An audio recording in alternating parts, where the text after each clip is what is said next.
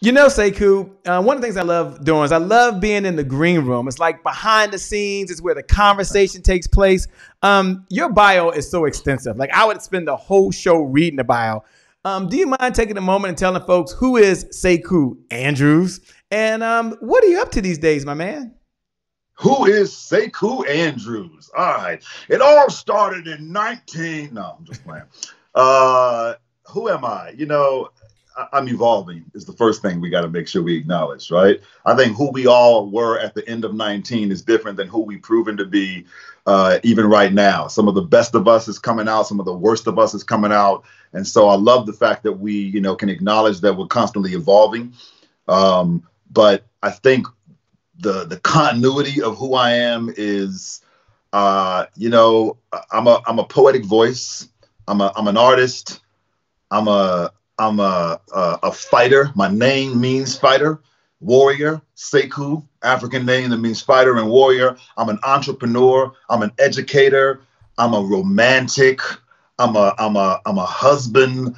I'm a son.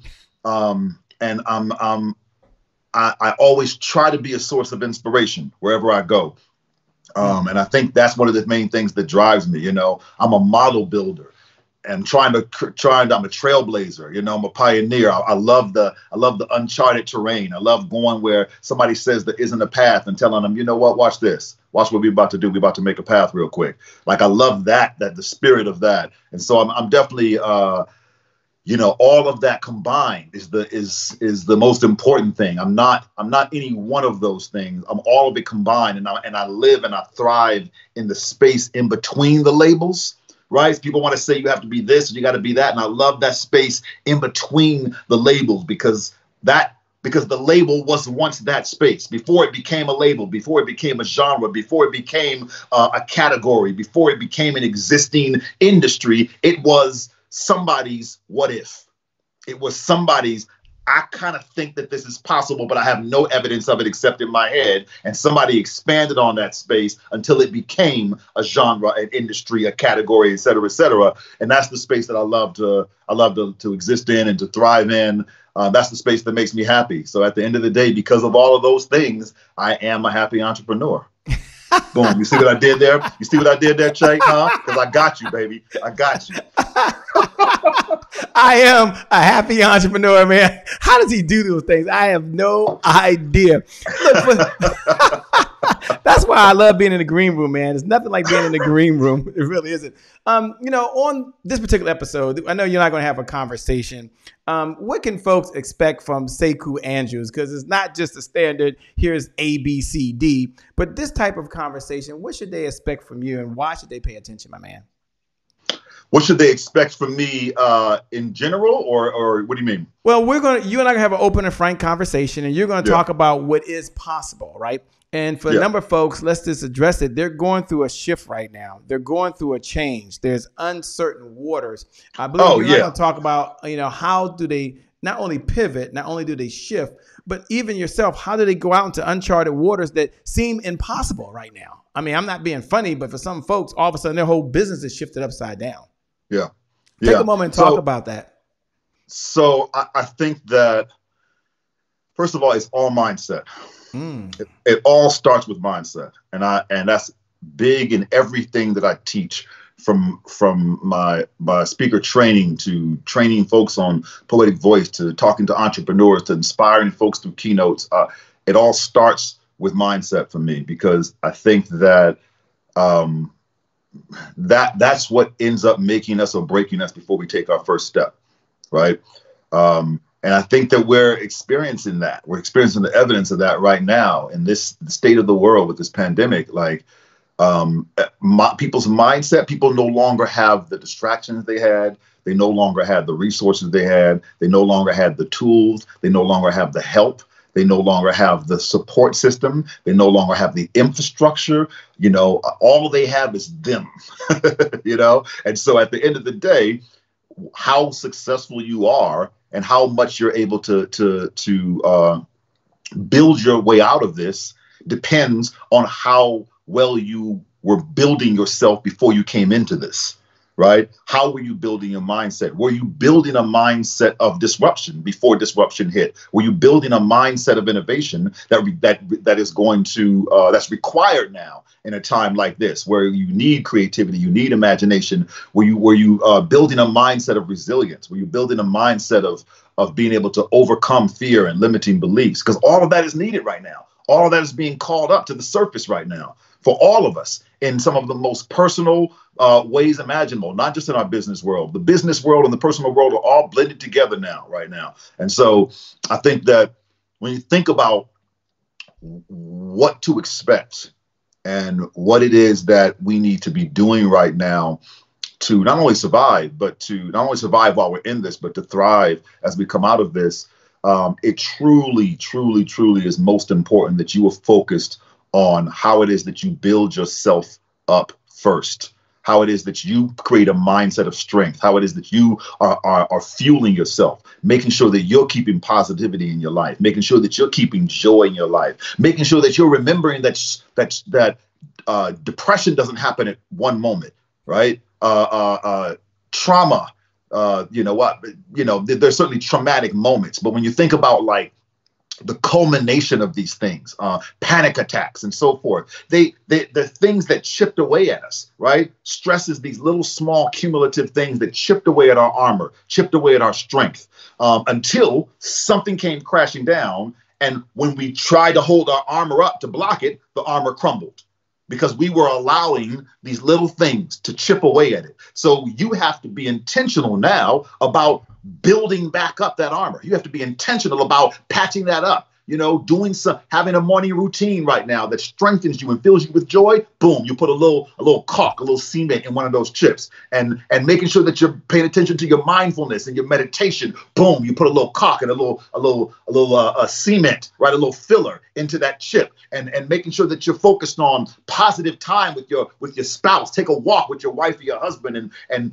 just in the middle of the day, enjoy a coloring book with your kids, and make sure that you're getting your rest, and make sure you don't come off your nutrition plan, and make sure that you're still working out, and make sure that you're still paying attention to your faith and your prayer. Like, all of these things are building you up. Make sure that you're educating yourself. Make sure that you're taking this time to learn and invest in yourself right now so that you can come out of this stronger. This is the time to build your bigger muscles right now, right? So you used to go into the gym and you used to working out your big muscles, your chest and your glutes, right? And your abs. This is the time to work on that muscle that holds your elbow together, because you're going to need that joint. This is the time to work on that knee, because you're going to need to be able to bend and lift yourself back up. This is the time to invest and work on the small muscles that strengthen you, that fill those chips in your armor, so that as the world comes crashing down on top of you, you've built that armor up and your armor is strong enough to withstand it. And that starts right here.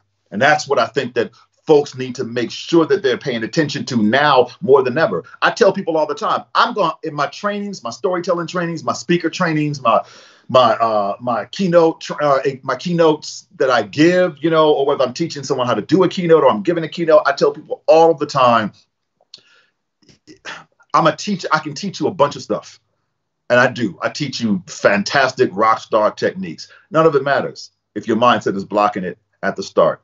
I used to name my storytelling training Insist on Story, because I found that none of the storytelling techniques that I teach matter if you have told yourself in advance, I'm not a storyteller. No, I'm not a storyteller. It's not my thing. I don't just, and then I call BS. I go, no, you've been telling stories since you were a little kid. Stories is almost how you learn how to communicate. So don't sit here and tell me that you're not a storyteller. You're going to leave this business session right now. You're going to leave this conference. You're going to leave this training, and you're going to go to dinner with your family, or go to a dinner meeting or a reception, and you're going to tell 5 to 10 stories before the night is over. So stop saying you're not a storyteller. Shift your mindset so that you can receive the possibilities that someone or a situation can offer you.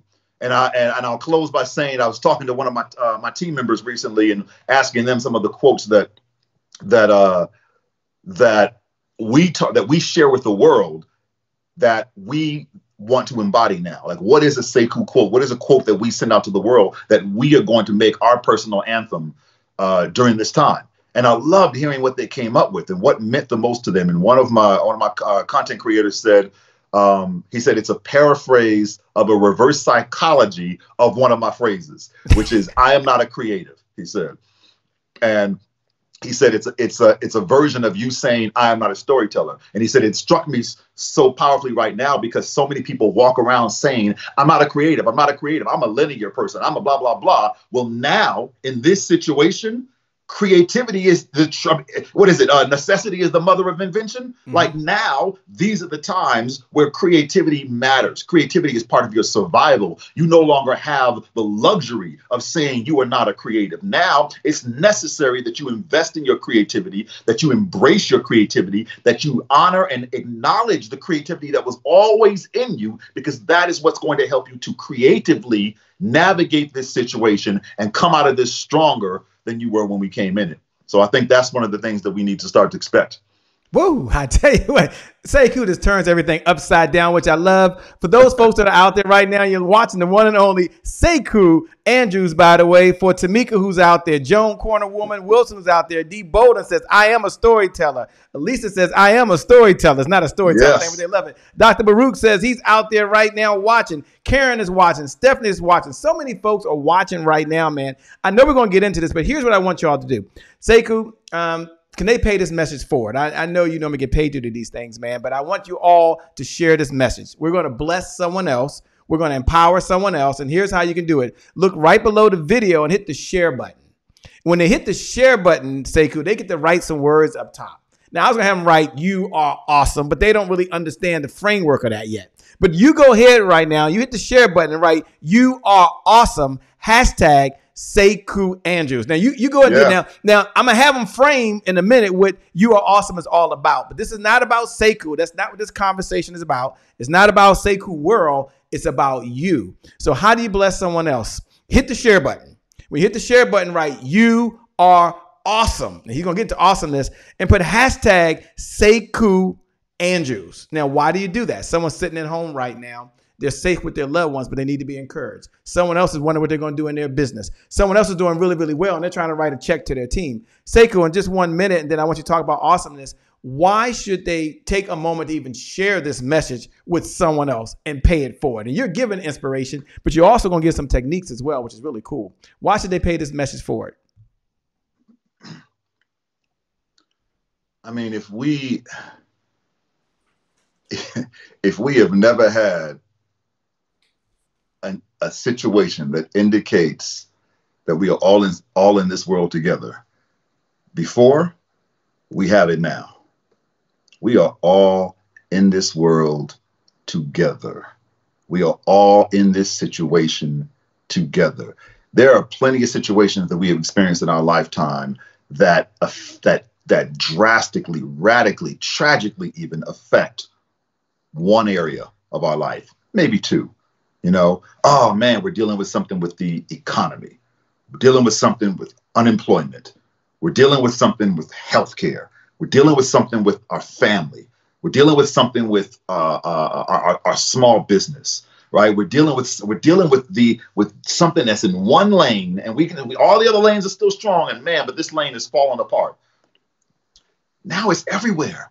We're dealing with all of it at the exact same time, and everybody is dealing with it all at the exact same time. And that is one of the things that makes this so unprecedented for so many of us in our lifetime, is that it's not just, oh man, I got to figure out how to, make sure I got money in my account. I got to figure out how to make sure I'm still paying my team members. They got to figure out how to make sure their money is in their account. I'm trying to figure out how to make sure I got money also for my family members that aren't as successful as me, that don't have the same stability as me. And I got to make sure that I'm taking care of making sure that mom is staying afloat financially. And I got to make sure that mom's health is staying afloat. And grandma is good. And I can't even get to grandma because I can't go see her. So I got to figure out how to do all this when I'm in a virtual world, when I'm stuck at home, when I can't touch anyone, when I can't see anyone. I got to figure out all of this stuff all at the same time. And it's changing by the week, by the day, by the hour. So what I thought I was going to be able to get for a loan yesterday, I'm not going to be able to get. Looks like I don't qualify for that. And what I thought I was going to be able to send something to mom, or granddad, that's not available, or that's the recommendation on that has changed. It is just, it's internal and external chaos. And so I think that the reason why we have to pay it forward the reason why we have to make sure that we are here's the way to put it. We have to counter how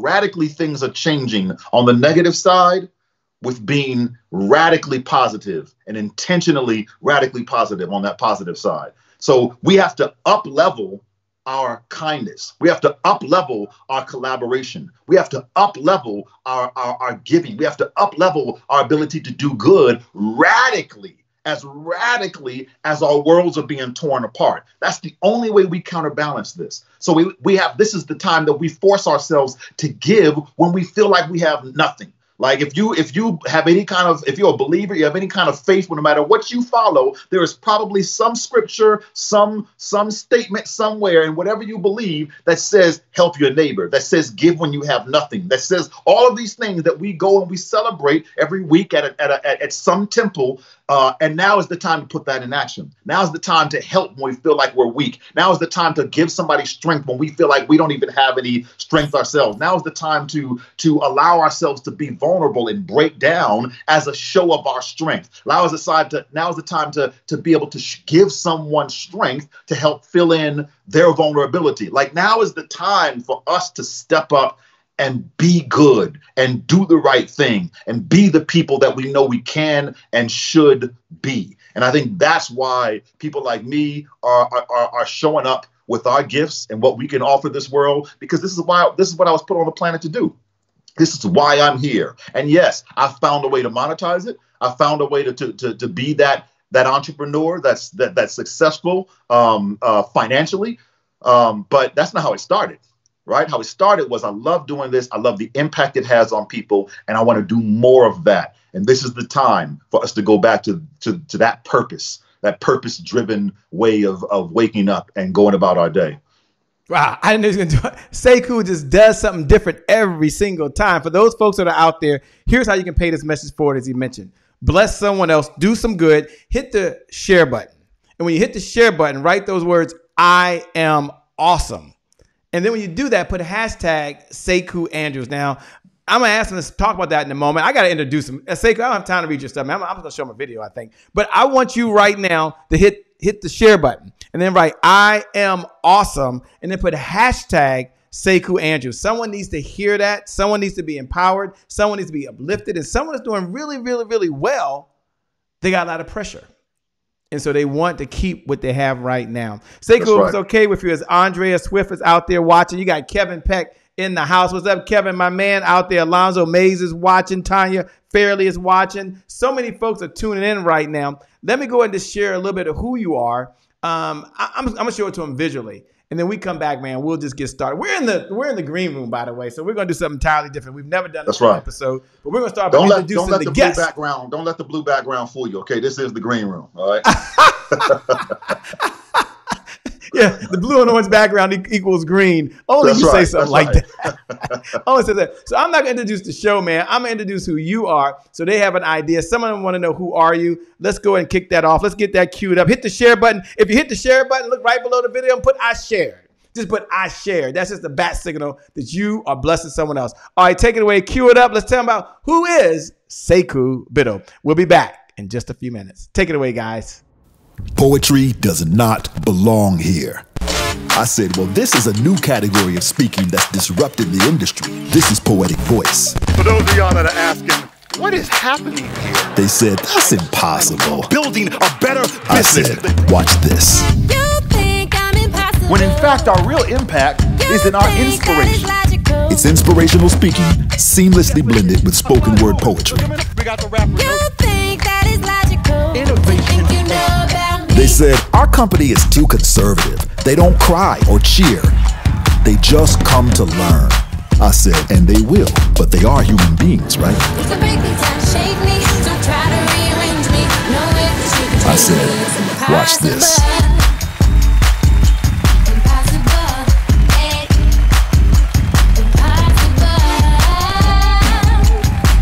We booked a catalog talk today and he delivered this extraordinary experience. Sales!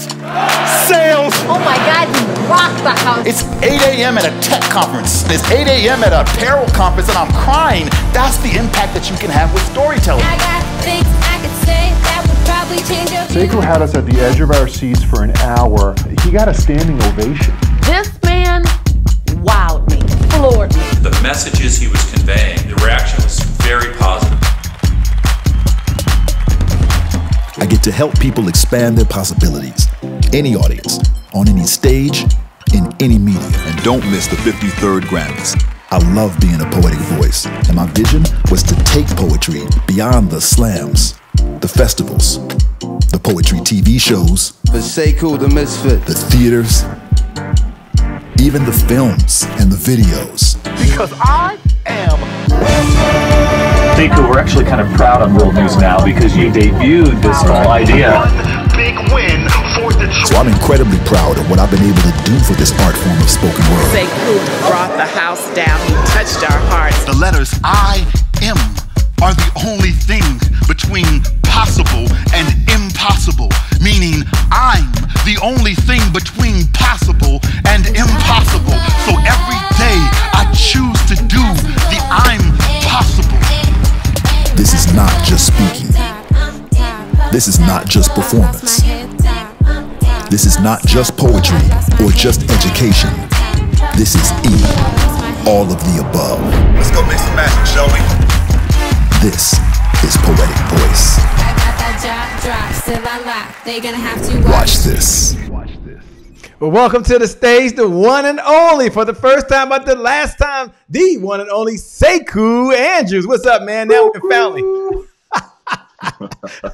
we're finally kicking off the show, which is exciting, man. That's probably the longest green room we ever had, but it was amazing. It was incredible. For those folks that hit the share button, we appreciate it. Thank you so much. You're playing that forward. And Sekou, if we can, before we even get started, I told him to mention that I am awesome, right? And they shared that message forward. And when you hit the share button, I'm going to ask Sekou if he'll just take a minute or two. He can't get into the whole I am awesome, okay? But I want him to frame the conversation. And this time, when you hit the share button, you're going to put you are awesome. Because now he's going to explain what I am awesomeness is all about. And then you can share this with someone else. You can bless someone else. And what I like about it, Sekou, is you're doing this not only for yourself and your team, but also you're doing it for companies. You're doing it for corporations. You're doing it in a virtual setting and helping other folks grow and uplift their business. And you get very technical with techniques later, but take a minute or two. You know, I got to ask you, man, I got to kick off this kind of frame that I am awesome. And this is something I want y'all to do every single day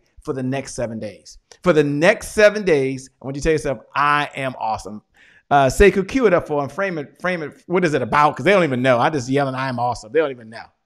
So what you want, I'm going to add to your homework assignment. Shay told you to say I am awesome for the next 7 days. I want you to hit the soul selfie as part of that. And the soul selfie, the awesome pose, is basically like the same way that you have your phone, you know, you grab your phone and you take a selfie of yourself and you're like, click, click, click. This is how I look, click. This is how I look, click. And then you send it out to the world. Now you're gonna take a selfie of your soul, of who you are inside. And to do that, all you do, and you can do it right now, okay? You can do it right now. You put your hand in the air, you turn it inward, you make a claw like you're holding a little hand mirror, you bend at the elbow, lean into it like you're looking for your most powerful, your mightiest, your most beautiful, your smartest self. And once you find that self that you know is the most awesome version of you, you simply say the words, I am awesome!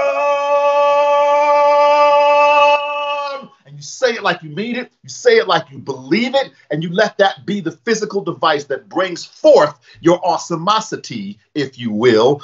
And all of this came from and led to a piece that I created that became one of my more popular pieces. Exactly. And every time I did the piece, I would always hit this pose. And eventually people started taking ownership of that. They co-opted it. And every time like a husband and wife did something, they look at each other and go, yeah. Or every time like business partners, you know, got the deal, they would go, awesome. And so I found myself going, let's make sure we turn that into an organic movement. And I shot a video of this poem called The Awesome Anthem. And I'll give you a little taste of it right now, just a little taste so you know what it is. I talk about holding that reflection up and making sure that your mirror sees the right version of you. And a little taste of it is, and I'm not saying there aren't those days when I'm pushed to the edge, where still waters meet earth, and I fall to my knees to look upon the water's surface. But as I stare at my murky reflection with these broken down eyes, God sees his reflection in me from the other side and thinks to herself, I don't know what he thinks he sees, but he must not be looking at me because I am awesome. Like the science of miracles and the mathematics of purpose, awesome. Like knowing how our brains can always calculate the what of who and the when of where, but the soul must solve for why. Awesome. Like the thought of God and logic having faith that we will figure ourselves out. Awesome. Like how the moment I truly discovered the great I am was the same moment I discovered how truly great I am. And I am not perfect, but I'm perfect like I am. I'm not beautiful like I used to be. I'm beautiful like I am. Like the scar where a breast once was. Like survival where a death once was. Like the better where a best once was. Every gray hair, a trophy. Every wrinkle fold, a story. Every pound of fat, a challenge. Reminding me there is always something to pursue and always something to celebrate. So that's just a little taste of what you get in The Awesome Anthem. Make sure you go to that video, theawesomeanthem.com, and don't just share the phrase, I am awesome with somebody. Share that video with them. Doctors have been using that with depression patients. Therapists have been using it. Like it absolutely has been having a therapeutic and cathartic effect on raising people's spirits. And we need that more than ever now. I love it. I love it. It's one of my favorite pieces, man. I hold on to it all the time. I had to tell myself a lot of times, I am awesome. That's right. And I needed that just to put that energy into my body. You know, they're watching you, Sekou. And for those folks that are out there right now, do me a favor. Just look right below the video and just write, I am awesome. Just do that right now. And when someone writes those words, I am awesome, you hit the like button, hit the heart button. Tell them, yes, you are. See, we can love on each other. We can support each other. But as you're writing, I am awesome, like Dr. Kim Warren Martin and Reginald Shelton and Dr. Shayna Lewis is in the house. What's going on? You got Marquis Braden in the house, by the way. My cousin in the house. You know she got to do a shout out to Duke. You know she got to do a shout out to Duke Ellington. That's just her. Ellington in the house. What? DC. Cuz I got the shout out for you live, cuz I did it for you. So you can use that. She said, I want to be able to go back to him and tell him this is what he said. Well, he just said shout out to Duke Ellington. You heard him. That's right. All day. My question to you is, and I know you get very serious when you're working with companies and corporations, is they're going through change right now. And talk a little bit about how you decided to take being poetic and then, which is really crazy, and then putting that into business and then mixing that into telling a story so that you created this own thing called Poetic Voice. I mean, you created this. You created this. Yeah. Take a moment and break that down because somebody's going through a change right now. Someone is trying to do something that's never been done before and they are forced to do it. Give us, in a short amount of time, a little bit of the backstory and then how you arrived there today, because this is what you've been doing for corporations like Nike and Toyota and Cisco and so many other folks. Talk about that, if you will. Yeah. So you know, I didn't wake up originally planning on doing poetry. I fell in love with hip hop. I fell in love with acting, and I always had education and entrepreneurship and artistry nurtured in me by my parents. So it was very much like, yes, be creative, but also, boy, get your butt to college, right? And so I had that balance in me. And when I started pursuing my hip hop, I started pursuing my acting, I ended up going to open mics to build a fan base for my music. And then I kind of accidentally fell in love with spoken word poetry. It was not the plan. And then so the entrepreneur in me kicked in and said, well, wait a minute. Now with hip hop, there's an actual industry, right? With comedy, with theater, with dance, with all this painting, there's an industry for it. Spoken word poetry in particular doesn't really have a strong commercially viable industry. So what do I do with this? Like, is it just going to be a hobby and I go and I keep getting a job or what? And I just felt like the more I fell in love with the art form, the more I felt like it deserved to have an industry. And so then the more upset and angry I got that it didn't have an industry, that I would do television gigs that were poetry shows and everybody would get paid. The dancers, the bouncers, the singers, the DJ would all get paid, but the poets did it for exposure. And I was like, this is a show about poetry. Why are we the only ones not getting paid? And I just felt like it's because we don't have an industry. We don't have anything that's established what our value is, and anybody backing us up, and anybody fighting for us. And so I just felt like, well, damn it, then we're gonna build that. And so the entrepreneur in me got more excited about building that industry than sort of just being, chasing after the same crumbs in acting and hip hop and everything else. And so I started pursuing that. I quit my job. I was an elementary school 5th grade teacher. I quit my job 17 years ago to become a full-time poet, and I have not looked back since. And after that, I won some National Poetry Slam championships and became the top slam poet in the nation. And I did a couple of national poetry tours, and I released, a bunch of CDs. And I began that sort of traditional trajectory of following clubs and cafes, doing those shows at clubs and cafes, traveling and selling my CDs. And remember those? CDs, y'all? I don't know. I don't know how young y'all are. You know what I'm saying? But back in the day, we had these things that were small records. Is what my 5th grade students used to say. Oh, you mean those things that are like big old, like they're like small records? Yeah, that's those. So we had CDs, and we'd be selling our CDs, but I just felt like there's got to be something else that we can do besides club shows and college shows. And that's what pushed me into the business industry, and me saying, all right, let me kick open some doors in the business world. They're dismissing spoken word. They think spoken word is only the thing for the Christmas or holiday party. Let me let them know spoken word belongs at the leadership meeting. It belongs at your 18,000 member, conference in the stadium. Spoken word belongs there, and it's valuable there. But I got all the friction and all the shade in the world until I actually was able to show them that it did. And the same thing with the music industry, like with my last album and kicking doors open in the Grammys and so forth. Like I've just always been constantly trying to kick open doors to build an industry for our art form. And that's what led me to create Poetic Voice as a speaking category. The definition of Poetic Voice is it is a seamless blend of inspirational speaking and spoken word poetry. Seamless blend.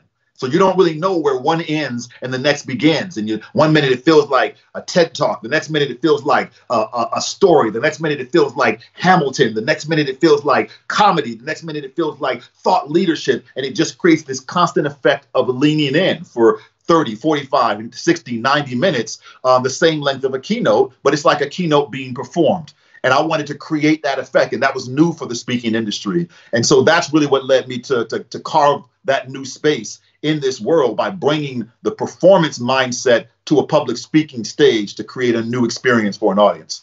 I love how you mentioned that, and I love how you created that. And I know you teach these skills, which we'll get into as well. You teach folks how they can take their message and add not only the storytelling component, not only the poetic component, but also the component what becomes a performance as well. And in fact, I know you were recently in Forbes 2020, by the way, this year.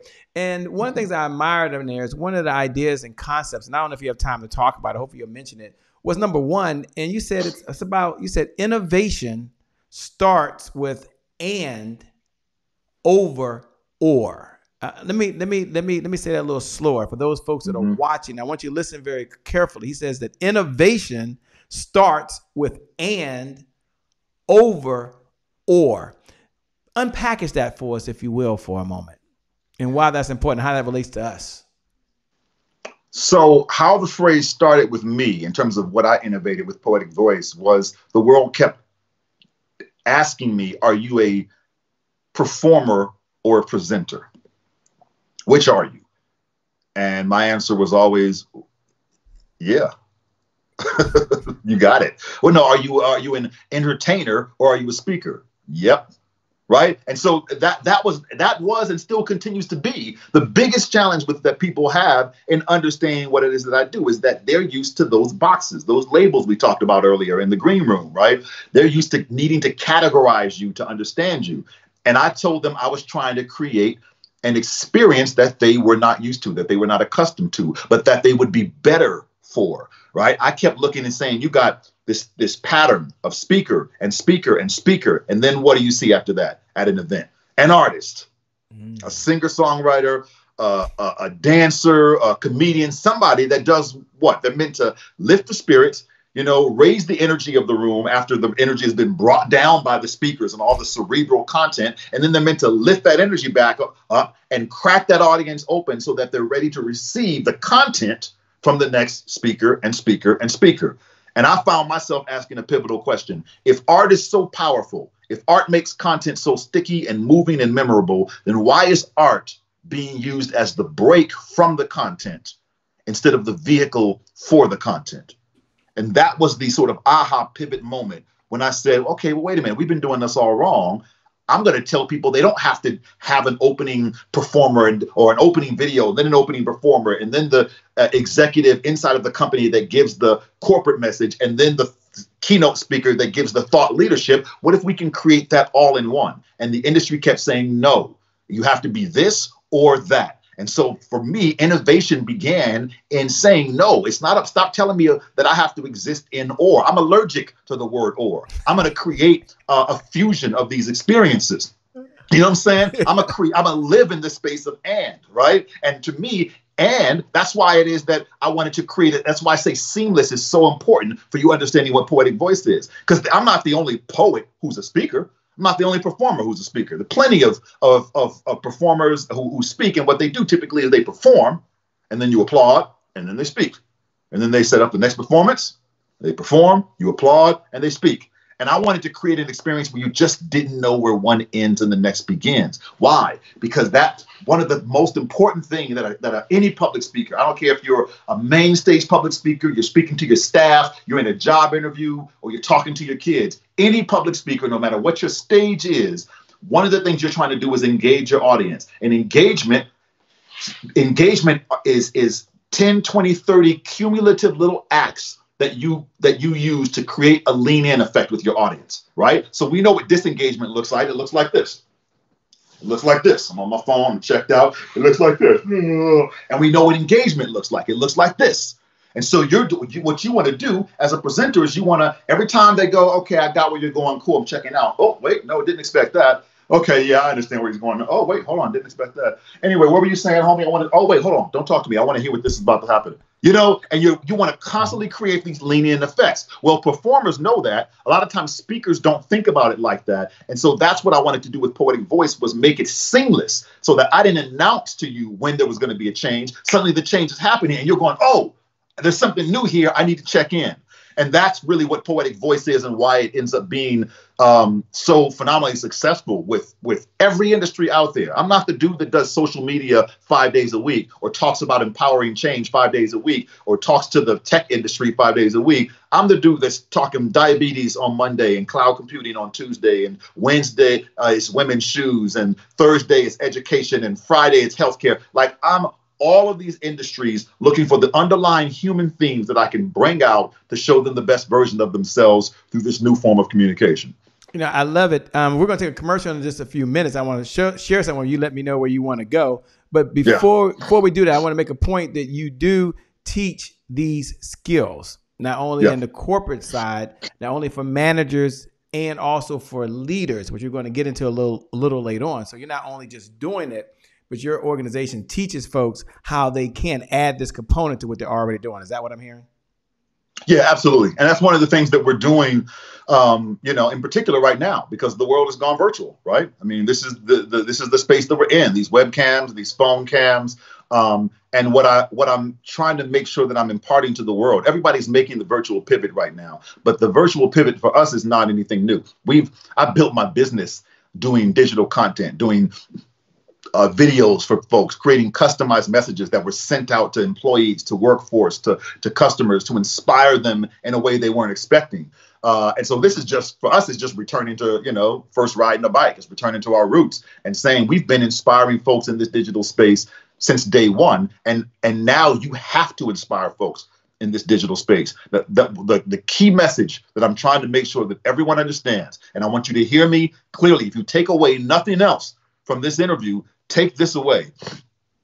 No matter what business you are in, you are in the inspiration business. If you're a leader, if you're a communicator, if you're an influencer in any way, you are also in the inspiration business. And those of us that are in the business of inspiration now have to figure out how to inspire people in a digital space, in the cold, flat, two-dimensional, cyberspace of webcams and digital cameras and so forth. And it's different. It's challenging. You don't have the same human contact. You don't have the same give and take. You don't have the same call and response. It's different. But you have to learn how to engage in this digital space. And when you do, not only will you inspire the things that you need to inspire right now, like productivity in your workforce, loyalty with your customers, commitment from your community, all those things that you need when people are surrounded by distractions and loss and fears and pain and anxiety, you've got to be able to cut through all of that to deliver messages that make them pay attention, that make them lean in. Not only will you be stronger in this, but again, you will be stronger coming out of this because the world is not going to be the same coming out of this.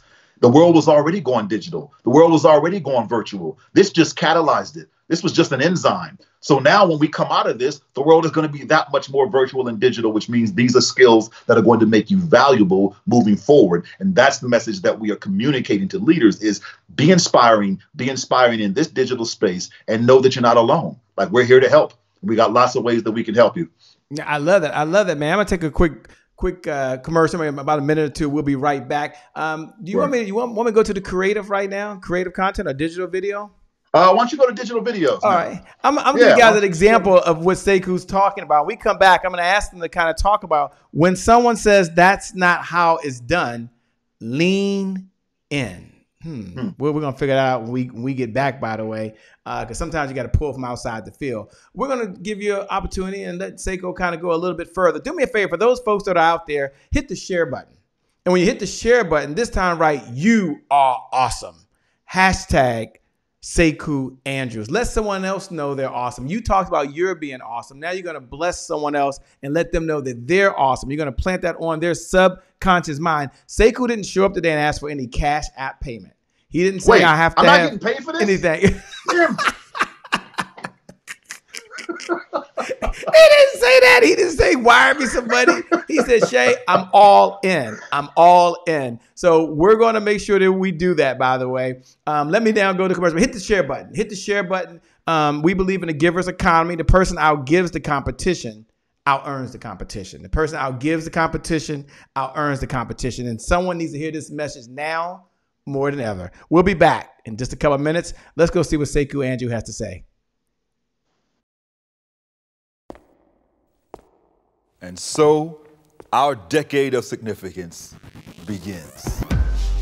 It's our time to retell the tale of retail, where attention to detail and service prevail, enhancing each sale of the products we sell, and we won't be derailed from the future we hail, for we fail to sit down and take the future. No, we stand up and make the future. Join hands and shape the future. We are not done yet. We are still on the quest to grow the amounts of data that we can digest, to expedite our best, to perfect the kind of catalyst that we can add to our process that quicken our success and accelerate our NEXT, because next will be here faster than you can count to 3. So add your voice to the story of this new company, because if next is the goal to reach, then now is the time to seize. Which is why my answer to the question, why you, is simple. Because you live what you do. You don't just restructure finances to ensure success for other people. No. You're restructuring your people to ensure your financial success. Are you listening to this? You're making sure that both of us get that long money, that lasting longer than an LED light bulb. Long money. That stretch limo rented on my 100th birthday. Long money. That Law and Order season 94 Mariska Hargitay. Long money. Health means well, and wellness is certainly well-meaning, but only purpose has the means to get me to well-being. It is possibility in a pocket. It's purpose in a purse. It doesn't show me the finish line without showing the steps first. Purpose is the point that gives your life exclamation. And this is more than just the theory of purpose. This is the application.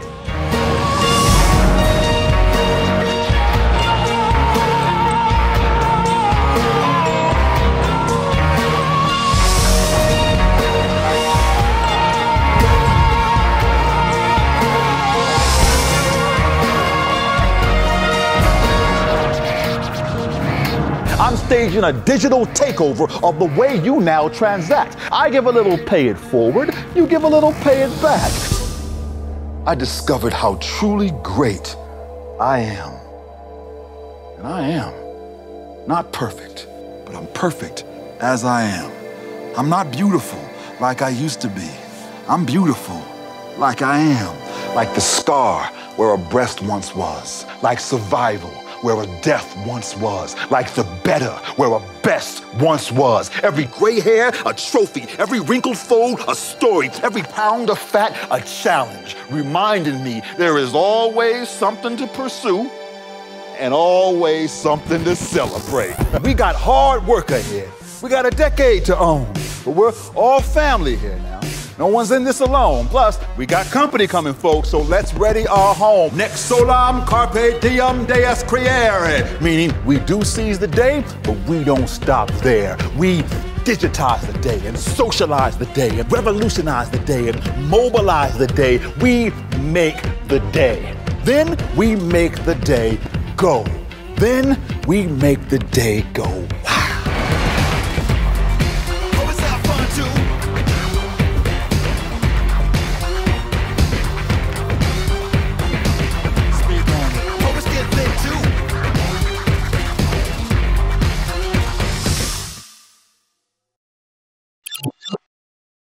www.sekouandrews.com. It is showtime. Sekou, take a moment as they were watching that and saying it's time to digitize. It's time to make that happen. It's time to do that. Many folks have shared this message forward. We want to say thank you. We want to let you know we appreciate you. Thank you for sharing with the community. It means so much. And those hit the heart button, thank you so much. For those that just hit the like button, thank you. For those that just even following the show, we appreciate you.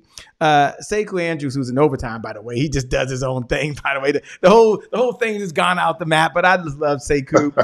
And I should have known it's going to be disruptive, but that's just what he does. But it's what I do, baby. Come on. You know who you bringing on to your show now? Come on. Yeah, we've never had a show like this, ladies and gentlemen. I know y'all said, what is going on? This is so different. Well, it's Sekou Andrews. This is what he does at companies. This is what he does on stages. Take a moment, if you will, and let's slow down, and then we'll speed up. I want to give maybe 2 or 3 golden nuggets that they can use. And I was talking for a moment ago about when someone says, that's not how it's done. And I heard that for a long time. Shay, folks don't really connect online. That's not how it's done. Shay, they can't sell online. That's not how it's done. How can I be a speaker and impact a corporation and I'm not there and I don't touch them? But you have a philosophy. When someone says that's not how it's done, then lean in. Talk a little bit about that. So my hope is that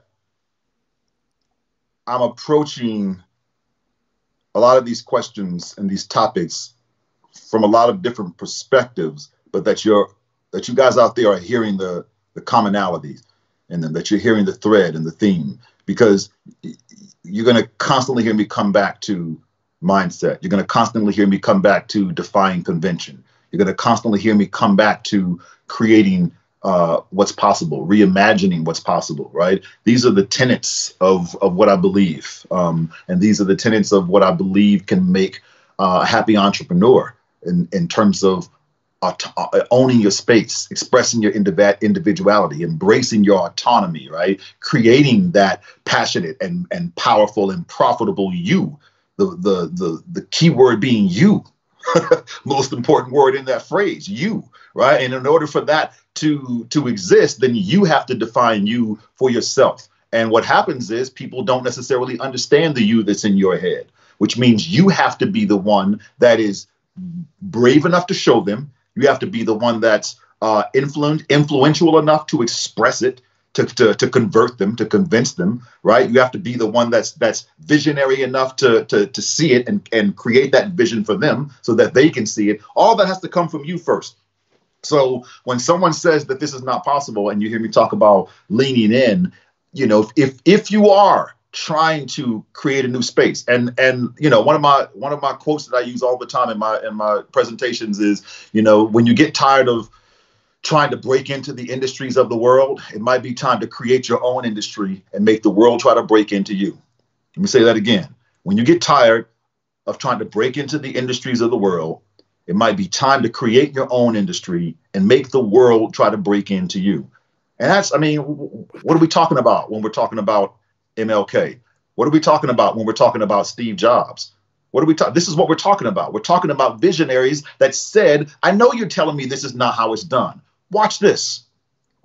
Watch this. And you got to be brave enough to tell the world, watch this. You got to be visionary enough to show them what watch this looks like. And you've got to be voiceful enough to be able to galvanize them around that vision so that you can express your most powerful you. So what I talk about in leaning in is not fearing that version of you just because it doesn't exist out in the world, but lean into it, right? Embrace it, welcome it, dance with it. But also build your skills. You know, you don't want to be that person that's just out there going, I think it's possible. And then you're failing because you didn't build your sales skills. You didn't build your marketing skills. You didn't build your influence skills. You didn't build your leadership skills. You didn't surround yourself with the right team that had the strengths where you were weak. Like, you got to be smart about it as well. You got to be business savvy about it as well. You got to make sure that you are surrounding yourself with people that are better than you, but who also will help kick open those doors when they close in your face. And when you do that, then you're leaning into the possibility that you see and not the impossibility that others see. You know, I love what you're saying. You're spot on target, man. You bring out the all-stars. You got the one and only Dr. George C. Frazier, who's watching right now, by the way. He's hitting the heart button. He's What's out up, there, Dr. George C. Frazier. We see you, baby. Dr. Frazier is one of the few folks I know that stays engaged. He's in the digital space. Take a moment, if you would. I'm going to come back to pull from the best forms outside of your field. But take a moment and talk about just the spirit of collaboration. I know that's something that Dr. George C. Frazier is about. You're collaborating right now. You're bringing your talent and sharing it. Some folks right now are trying to hoard. They got a sense of scarcity, like, oh, well, I don't want you to know who my people are, and I'm going to hold mine over here. But that's not what you said, Sekou, and I called. You said, Shay, I'm there to serve where I could be served. And I know you're answering the call right now for corporations. You're answering for the hotel industry. You're answering it for those folks that are entrepreneurs, for nonprofits. You're answering the call right now so you can help them when they need it most in this digital space. Take a moment or two and talk about the spirit of collaboration. And Dr. George C. Frazier, we know you love you, baby. We know you love you. Dr. Frazier, what's up, brother? Yeah, I mean, look, okay, I'll give you two, instead of just talking about it generically, I'm gonna give you two stories of collaboration that led to being better than we were alone. The first, I'm just coming off the power of collaboration. You heard me talk about my mission and my purpose, right? If I wasn't clear, my mission and purpose is to help people find their most powerful voice and to create a commercially viable industry for the art of spoken word, whereby poets can make a purposeful and a profitable living off their art.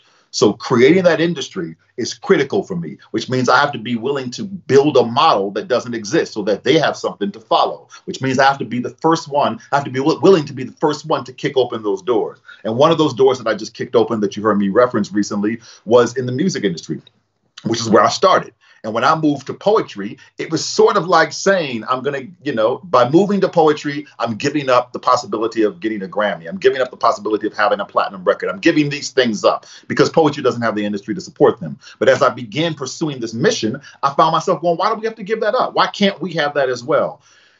Poets don't believe that they can win, spoken word poets in particular. A lot of them don't believe that they can win a spoken word Grammy because the category has been ruled by audiobooks for the past 30 years, with the only exceptions being Dr. Maya Angelou, who won about 12 years ago, and Nikki Giovanni, who was nominated about 17 years ago.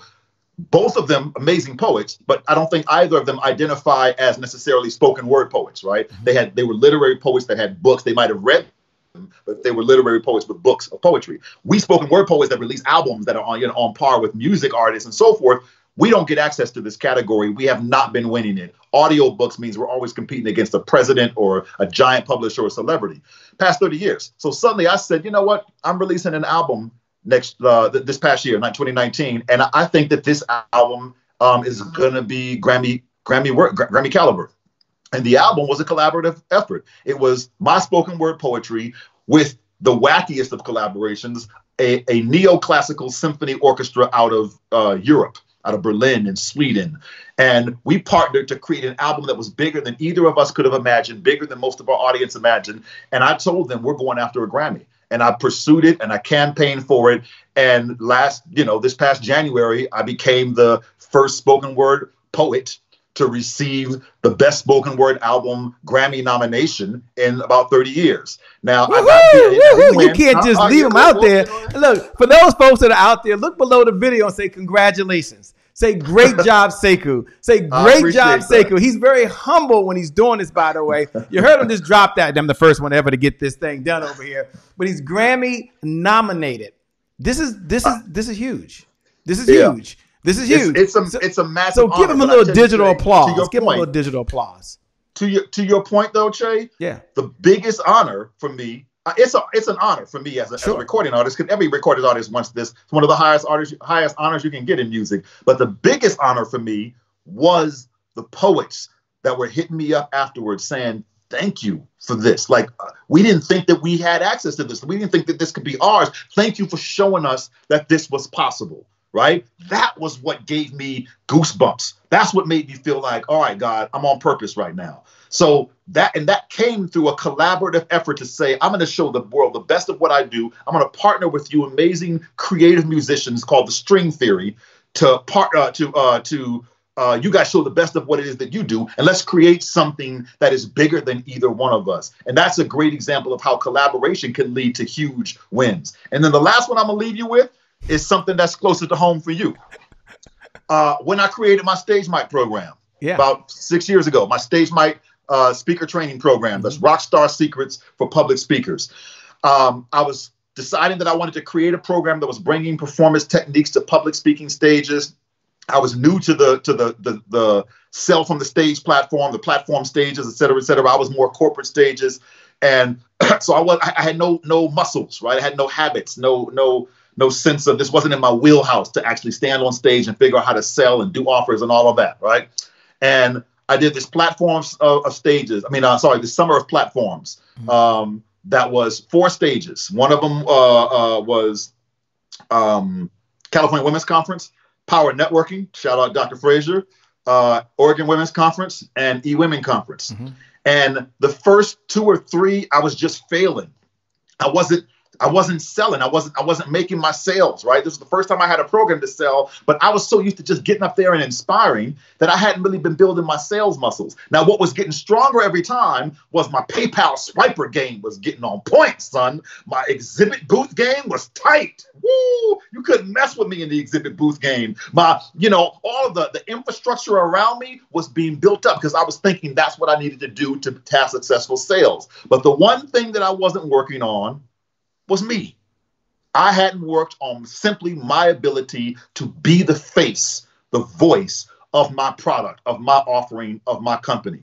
And it wasn't until the last night before E-Women that I realized that. And I was like, you've been working on everything but you. And I panicked. And what did I do?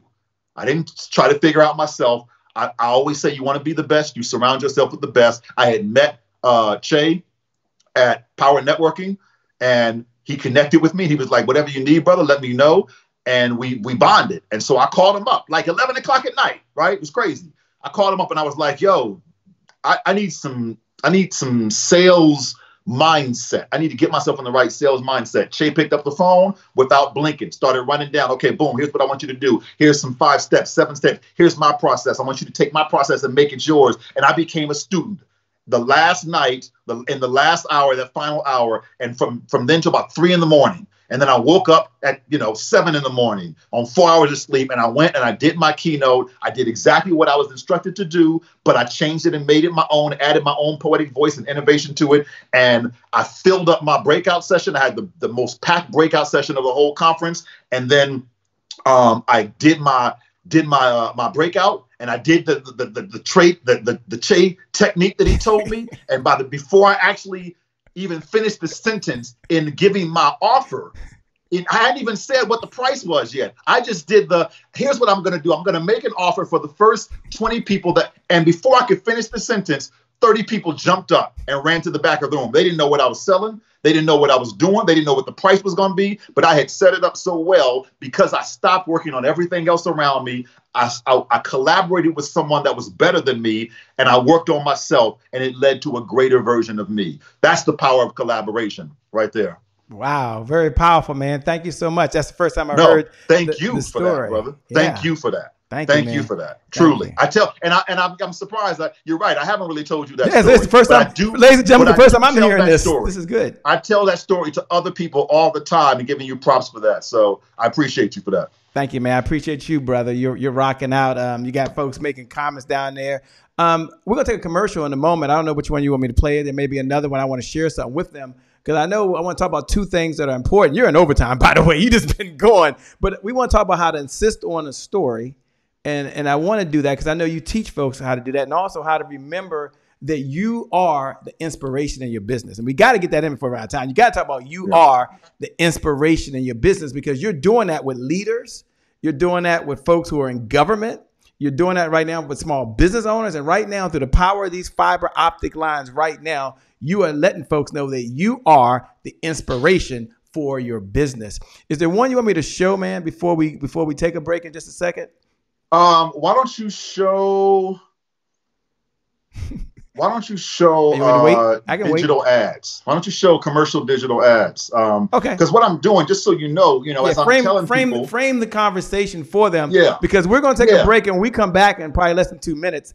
Sekou is going to talk about two things: insist on a story. And don't worry, I'm going to remember you're the inspiration in the business. Don't worry about that. We ain't going to let them get off with that. But frame the conversation about what they're about to see, if you would. And y'all don't want to miss this. And before you do that, if you haven't hit the share button and paid this message forward, hit the share button now. Hit the watch party button right now. Because Sekou is just giving. He's not here to try to sell you. He's not here to try to force you to do anything. He's here to serve. And some of you are in organizations. Some of you are in the faith-based community. Some of you are part of virtual summits that are going on. Some of you right now are doing webinars. Some of you are looking to bring someone like this to your organization. And Sekou not only has pivoted, but he's doing it in the space now and has been doing it prior to now. So with that being said, that's what I want them to let them know, man. Go ahead and frame what they're about to look at, please. We're going to do a commercial ad. I'm glad you said that because this is not what I'm showing. You guys might be used to somebody showing you, hey, here's what I can do for you, right? And the stuff that I'm showing you is not what I can do for you. The stuff I'm telling you is the stuff that I want you to be able to learn from, to grow you and so forth. But the stuff I'm showing you is what I'm doing for my clients to let you know what you can be doing for your clients and for your customers. It's just a way of you expanding the way that you think. And so I'm showing you samples of the things that I'm doing to my clients. I'm going to my clients in the business world out there, and I'm saying,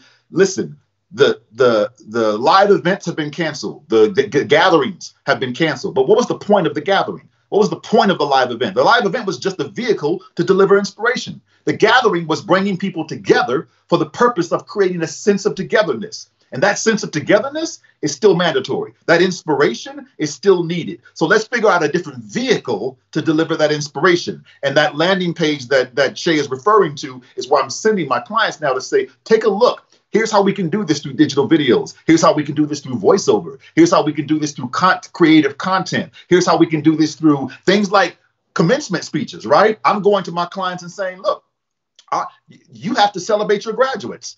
Those graduates worked hard. Yeah. And this is commencement speech season, right? So I'm typically getting booked for commencement speeches. Well, we don't have to not celebrate our graduates. We just have to figure out how to do it digitally. So I can create short 10-minute digital videos that are engaging and fun and get them jumping up in their seats in their living rooms with their families, celebrating all the work that they did to walk across that stage, even if that walk is through their living room right now. In this crisis, we will not sacrifice the inspiration. The inspiration is not canceled. And so what you're seeing now is an example. I think I said the commercial digital ads is an example of saying, hey, let's get some of these digital ads out there. May not be grand campaign, big commercial campaigns, but we can get them in front of their computers in ways that are just creative and still inspire them to invest in themselves or to grow their business or whatever it is. So that's what you're watching right now. It's just a reel of some of the creative Poetic Voice digital ads that I've created for companies. You know, I love what you're doing. Let's go ahead. Let's get that queued up. We'll be back in less than 2 minutes. We're going to it right now.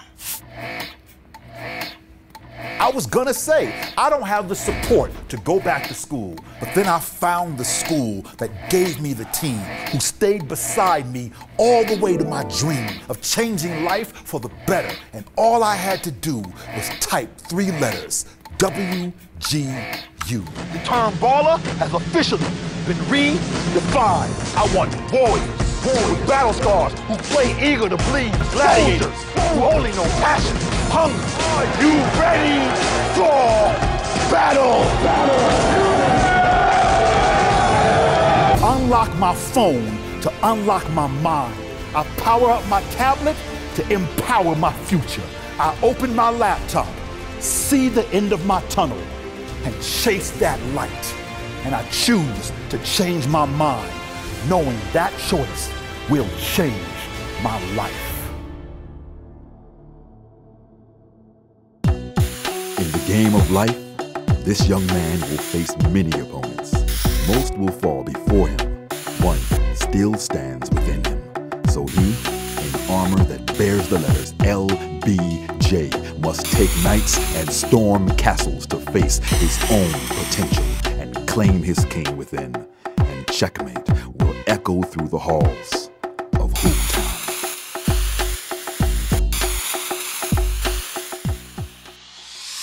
I don't need a school to just promise me the tools for change. I need a school to put those tools within reach. You give me a sledgehammer I can afford, and I will break through every barrier.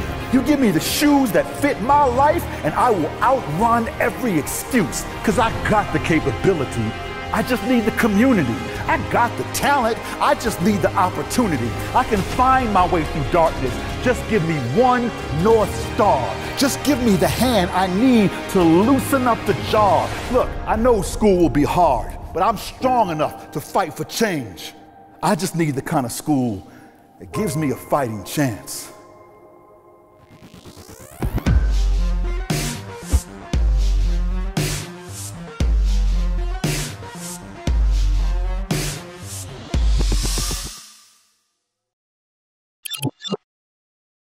Welcome back to the Happy Entrepreneur Show. You just watched the one and only Sekou demonstrate exactly what you can do in this digital space, which is super powerful. But he did something in there that was, I think, different and unique. And that is how he weaves storytelling through there. And before we left, I promised them that you would share a little bit about how to assist on a story as part of what they're doing. I know they just watched it. We just unpackaged it for them. Let me step back and not talk about the power of storytelling, but you say insist on the story. Talk about that. Yeah. So if you remember in the green room, we talked a bit about people saying that they are not storytellers. Yes. You know, and I don't know how many of you guys, if you guys have ever heard that or ever said that, you know, make sure you put that in the chat as well, and let us know what that challenge has been, because a lot of times it's a mindset that we've allowed ourselves as adults to value information over inspiration, right? We've allowed ourselves to value the data over the story. And what I do in my storytelling trainings and my speaker trainings in the Stage Might system is to reverse that. Is to get people to first insist that the story has to be told, and find the delicious, engaging, moving, funny, tender stories that just create a human connection.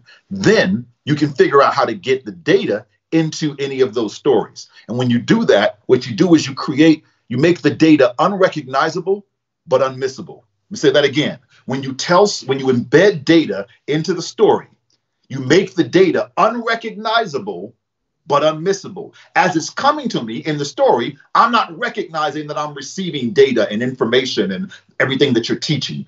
But by the time you finish with the story, the data and the information and what I learned is unmissable. I've got it 100%. But now I've internalized it in a way that's more human. It means something more to me. It's personal. It made me think of my business. It made me think of my fears. It made me think of my struggles. It made me think of my family, because you put it in story form. So now the meaning behind the data is that much more effective. And that's how you can convert people with sales, convert people with marketing, et cetera, et cetera. So that's why I always tell people, make sure that you are insisting on telling the story and figure out how to get that information in there. And there are very specific techniques that you can learn that I teach all the time in my trainings that help people to create stories that are powerful in short amounts of time, to create stories that are powerful on a digital in a digital space like this, to create stories that are powerful for large audiences and small audiences, large stages and small stages. No matter what your stage is, I can teach you to be mighty on that stage. I don't care if it's you're a dentist. I don't care if it's you're a parent. I don't care if it's, you know, that you're an executive, a leader of any kind. You have a voice, you have a stage, and you can be mighty on that stage, but you have to insist on story.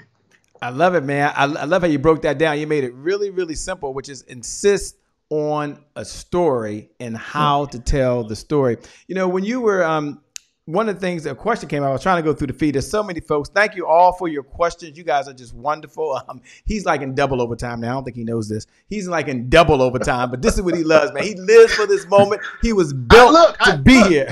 It's a Saturday. It's a Saturday. I'm here at home, and you asked me on my weekend to come pour into people. So I'm pouring, baby. This is what we're going to do with our weekend. I'm going to pour, I'm going to give until you say cut. He's so silly. You know, there was a question that came in. There's a lot of questions, and one of them from Dr. George C. Frazier was, what is your routine like now? You know, that was one of the questions I saw of so many, which is, you know, with the world changing, with what's going on now, spending more time being safe, not stuck, but safe at home. What is a typical routine day, if you even have those, for Sekou right now to, one, keep him focused, keep him motivated, and keep him empowered? Yeah, that's a great question, Dr. Frazier. And I mean, that routine is more important than ever and more difficult than ever. The first thing I'm going to say to make it really short and powerful for you is that I just put a video on my social media. So make sure you connect with me on LinkedIn at Sekou Andrews on LinkedIn. Make sure you follow me on IG, on Instagram at Sekou World. And you will see a video that we just posted. That's a clip of me talking about the power of your morning routine that I just delivered for a couple thousand folks at a keynote. And I talk about being intentional in what you take in the morning, right? So I'm not going to spend a whole lot of time giving you the specifics of the routine because I want you to go to that video and watch that. You know, yes, make sure that you're, you know, taking care of yourself physically. Make sure you're taking care of yourself mentally. Make sure you're taking care of yourself emotionally and spiritually.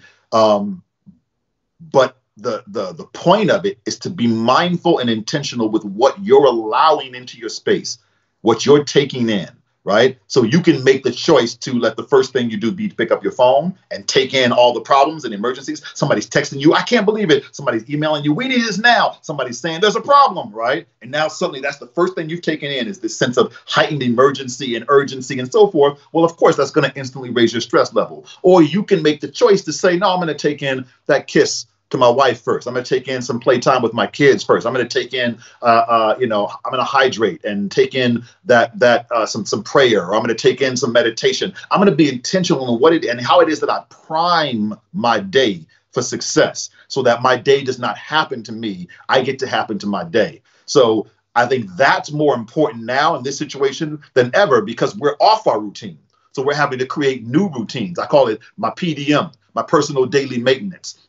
Right. So we have to create new PDMs for ourselves that exist in this space. Suddenly, I don't have the place that I could go away to because everybody's here in my house. Suddenly, I can't go to that gym that I have to. So I have to figure out working out in my house. So we have to figure out what is the intention and what's the alternative workaround that we can still use to create that same intention so that we're being mindful of what we're taking in. And that is important. So use your routine. Take your routine seriously. I love it. I love it, man. You're bringing out the all-stars. Andy Henriquez is out there, by the way. Kevin Goins is out there. Crystal Cunningham. Sunshine's out there. Julie's out there. Jose's out there. Dr. Kim Warren Martin. So many folks that are tuning in right now. But I want to get to the question of the question of the question. And for those folks out there, if you haven't hit the watch party button, please hit it. Because he's going to talk about, remember, you are the inspiration in your business in just a second. So hit the watch party button. Hit the share button. When you hit that share button, because you're gonna bless another entrepreneur, you're gonna bless another small business owner, you're gonna be able to pay that message forward And this is the time they need to hear it more than ever. So we want to thank you so much. So Sekou, the moment that I've been waiting for, but he's had so many moments, I didn't know what's going to happen. Why should I expect something different? But in all seriousness, take a moment and talk about, remember, you are the inspiration in your business. Why now?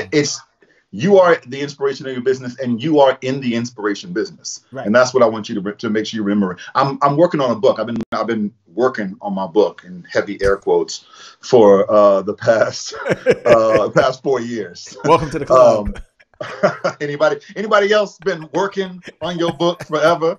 You can put that in the comments too. Shout me out so that I know I'm not alone in the world, because I've been saying I'm working on this book and I can't even say it without laughing. But I think this is going to be the year, because we got this virus now. We got the pandemic. I'm at home and I'm invested in myself and my own creativity. So hopefully this will be the year that the book comes out. But it is a book on the power of inspiration. And one of the primary things I teach in it is that you are in the inspiration business, no matter what business that you're in. And I think that that's important for you to remember, because you have to use that in two ways. You have to use that to lead an inspired life. You have to learn how to be inspired and stay inspired in your life.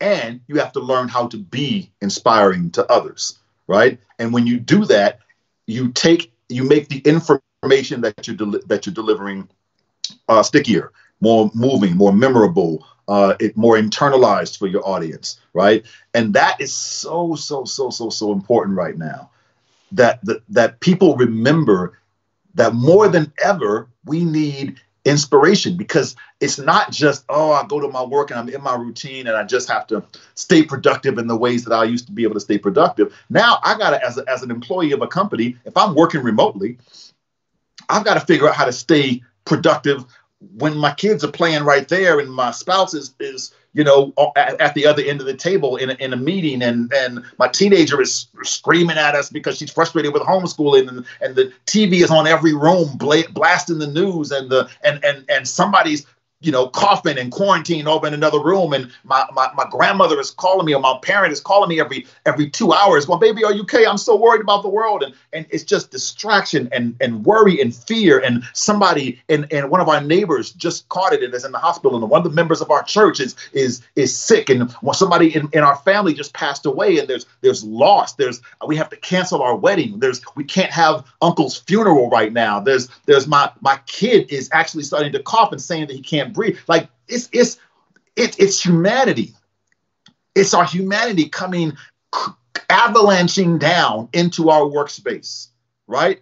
And that's what that's what we're trying to fight off when we're trying to do that and still keep our job by showing our boss, I'm going to make that deadline, and don't worry, I'm still going to provide excellence, and don't worry. Like, all of that is what we're dealing with. And so I feel like that's why people say, when I'm talking to executives and business leaders and so forth, even entrepreneurs who have team members, that it's important that we remember that it's not just enough to give them the information. Here's what's going to happen with your job. Here's what's going on with the Small Business Association loan. Here's what's happening with unemployment. Here's what's going on with the health insurance. That's great. That's the survival stuff. And they got to get that. They have to have that. That's the priority for them. But the moment that settles, that dust settles, they're going to be in such a vacuum if they're not already. They're going to be so depleted and so stressed and so empty from all of that, from the information of all of this, that they're going to need a defibrillator. And your inspiration, your ability to be inspiring, not just tell them what to do, but to inspire them in what to do, that becomes critical. You become that defibrillator that is saying, okay, you got all that? You're clear on all that? We're clear? Okay, now clear, and jolt them back to life. Okay, now I'm ready. Now I believe. Now I found joy. Now I can conquer this. Now I believe in myself. Now I know that I have purpose in this. Now I know this is the place that I'm supposed to be. This is not happening to me. This is happening for me. In the words of my friend Sean Stevenson, like, I got this. I got this. I am possible. It's no longer impossible. It's I'm possible. And you have the ability to add that apostrophe into the word impossible to inspire I'm possible. And you have to train yourself to do that. And you have to believe that that is your business. You have to see that that is necessary. So that's why I say that you're in the inspiration business. That's what I'm helping my clients to do for their communities, for their workforces, for their members, and for their customers. And that's what you must do as an entrepreneur for yourself first, be inspired. And then for whoever it is that is in your sphere of influence, be inspiring. Be inspiring. I love it. Be inspiring. You know, before we go to the next segment, I know I have something else queued up, creative content. I just want to let you know I got that to the side. That's the last one I have. But it's and we don't have to. We don't have to show that. Trey. Yeah, we're good. It's in the queue when it's ready. What I wanted, so it's in the queue. So we can get to it later when you frame it. Just know it's in the queue. Okay. One of the things that I would like to do for those folks that are out there, Sekou, is we have this personal mantra. It's our core belief. I don't know if I told you, it's our core belief here at the Happy Entrepreneur Show, which is today is my January 1st. And for those folks that are hearing it for the first time, I'll frame the conversation. And for those that know what it is and you believe today is your January 1st, you can go and look right below the video and put today is my January 1st. But Sekou, today is my January 1st represents that moment. And there's so many moments throughout the day where you make a decision, and that decision could forever change the trajectory of your life, right? So you either work out at home or you sit on the couch. You either eat hamburgers and French fries, or you go to the refrigerator and you open up and there's some kale, there's some broccoli, there's some Brussels sprouts, there's some celery. That sounds good to somebody right now, and I know right away. So it's a do-over. It's another chance. It's your past doesn't equal your future. And so when you hear those words, here's my question for Sekou Andrews. When you hear those words, today is my January 1st, what do you hear? What resonates for you? What does it mean to you? Today is my January 1st. I've answered a lot of these questions in prose. I think this question I'm going to answer in poetry. Okay.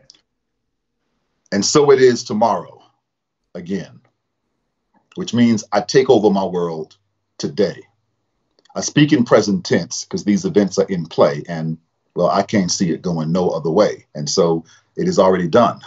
The time has already come. I simply think ahead in reverse to see how it will be won, then work back to this moment, from riches to rags, from cake to crumbs. This story's ending begins when my inner kingdom comes, when I reset my foresight on a vision that's so precise. I create a reality 3 steps ahead of my life. See, 3 plays ahead is the only way I play the game. I'm not the small forward or the fast forward. I'm the power forward, 3 frames. I'm not the quarterback or the running back. I'm the coming back to reclaim. I am now able to see the future before it came. Meaning, I saw the future before it comes, meaning this game will be won. In 3, split indecision. In 2, refocus my vision on 1. And 3 choices ago, it was already done. I speak in present tense because these events are in play and I can't see it going no other way. And so my victory has arrived. My fate is finally realized, but only once I expand my possibility size, which can't happen until I keep my eyes locked on the prize. Work back. First, keep my prize up in the skies. Work back. First, keep my skies behind my eyes so that I always remember where God lies. From inside, I throttle up my passion, hollow through distractions, follow through with action till tomorrow is what happened. I'm a licensed attorney practicing the laws of attraction. Enter through the jaws of detraction, but exit unscathed. Get better with each day, improve with each mistake. All that I seek is within my reach. It's already mine to take. Fate is mine to make. No time to wait, time to break, time to wake up and find a way. I speak in present tense because these events are in play and I can't see it going no other way. So that's a little excerpt from my poem, The Fortune Teller. And that's what today is your January 1st means to me. It's you see that vision in the future and you present tense it. You reverse engineer that vision and say, if today is every day is an opportunity for me to reset, then that means every day I'm living and straddling the space between past, present, and future, which means I have the ability to make my future happen now, but I have to begin now and set my target in the future and reverse engineer that. There's more to that poem. So if you want to hear the rest of that, I will be releasing a video for that poem at some point. Make sure you join my tribe at SekouAndrews.com and sign up for my mailing list and join my groups. And I'll be sharing a whole bunch of videos and inspirational content with you. And that'll be one of them. But that's called The Fortune Teller. And I did do that piece, I believe, at Power Networking the very first time. So again, shout out to you and Dr. Frazier, which is all what brought us together. Wow. Isn't that just amazing? You know, I'm curious. You work with a lot of companies, you work with entrepreneurs, you work with speakers, authors, trainers, network marketers, influencers. And the question always comes up, a number of folks are writing, today is my January 1st, like Dr. Kim Warren Martin, Sunshine is doing that, Janae is doing that, Arvella is doing that. So many folks are doing that right now. What's up, Brandy? Yeah. They're putting today is my January 1st, and they're really excited, just like they were back on December 31st, after a couple of drinks on the back of a napkin, they wrote down their goals, right? And for whatever reason, they fell off track. My question to you is this. When you are teaching speakers and they are folks that are communicating, even leaders, how do you teach them to be consistent? You probably heard before that consistency is the key. Consistency is the key. Consistency is the key. And having said that, most people, myself included, we struggle with consistency. We struggle with hashtag stay the course. So my question to you is, what do you share with folks in order to be consistent on this journey of life and towards doing the impossible? So, you know, we end where we started, mindset. Consistency is about mindset. Consistency is about how you are fortifying yourself. I mean, what makes you, think about this, what makes you inconsistent, right? Mm-hmm. I'm headed here. Mm-hmm. The only thing that stops me from getting there is something gets in my way. Something detours me and sends me this way or sends me that way, right? And so for you, it's easy to let the detour suddenly go, oh, okay, I'm headed here, right? And then suddenly something sends you this way and you're like, no, I'm headed here, right? But the target was always here. So for you, your mindset has got to be one that allows you to be focused on where you're going, to maintain that focus and to build the habits that say, I can handle the detours. I can handle the disruptions because I'm training myself to have a disruption mindset. That's why disruption mindset shift is one of my most popular keynotes across the board. I do this for chambers of commerce. I do it for cybersecurity companies. I do this for the world's largest brands in every industry. And they're saying, we want that disruption speech because we have people that are so entrenched in how it is in the current path that they're not able to handle disruption. And as a result, they're running from it. They're scared of it. They're sticking their head in the sand. Well, that's what's happening to the world right now. I know everybody is shell-shocked right now in terms of what do I do with this? And trust me, I'm shell-shocked too, to a certain degree. Absolutely, I'm trying to figure it out. But the one thing I can say that's helping me to keep my mind, to keep my sights set on the course is that I have been training myself to have a disruptor's mentality. So when disruption happens, I don't fear it, I welcome it. Okay, disruption, this is what you're doing? All right, well, let's go. Oh, that's what you got? I got next. Okay, this is how we're going to get down? Let's dance. And that's the mentality that I have with disruption, to say, I knew you were coming. I expected you. You're not surprising me. Now, I'm shocked at how big this is, how epic it is. I wasn't expecting it to show up in this form, but I was expecting it to show up. And so you're not tearing the fabric of my existence by the fact that change is happening. Let's go. Let's dance. And now, I've trained myself to be able to figure it out. So what's happening in the world is not going to take me off target from my goals. I'm simply, the same way I told you, I had a routine. Mm-hmm. When I can go out into the world, I'm going to have a routine in the morning when I can't go out into the world. The intention is still there. The routine was simply the execution of it. I will execute it differently, but the intention is still there. The same way I told you, the live gathering the live event was simply the vehicle for inspiration, the intention is still there. We have to inspire the world. So fine, let's dance. Let's find a new way to inspire. But we're not going to lose sight of our target. The same way I'm telling you that you as a leader have got to be influential and you were doing so in person, that intention is still there. You got to influence your staff, your community, your workforce. All right, let's go. Let's figure out some new ways to do that. And so I feel like the more that you have that kind of mindset, it allows you to be able to be consistent, to stay consistent in where it is that you were going, what it is that you're supposed to be doing on this planet, what you were put here for, your purpose, because you expected there to be things that try to take you off course. That's not a surprise to you. And because you trained yourself to welcome that, to embrace that, to manage that, and still stay on course and still get back to what it is that you're supposed to be doing here. So to me, the last thing I would say in terms of consistency is just go back to making sure that you are taking care of your mindset in everything that you're doing right now, and the consistency will come. There's 10, 20, 30 techniques that you can go on Google and look up techniques for staying consistent. Doesn't matter if you're not maintaining a mindset of consistency first. Man, I love what you're doing, man. I love your heart to give. I love your heart to serve. Here's what I like to do, because I want you to frame in a few moments.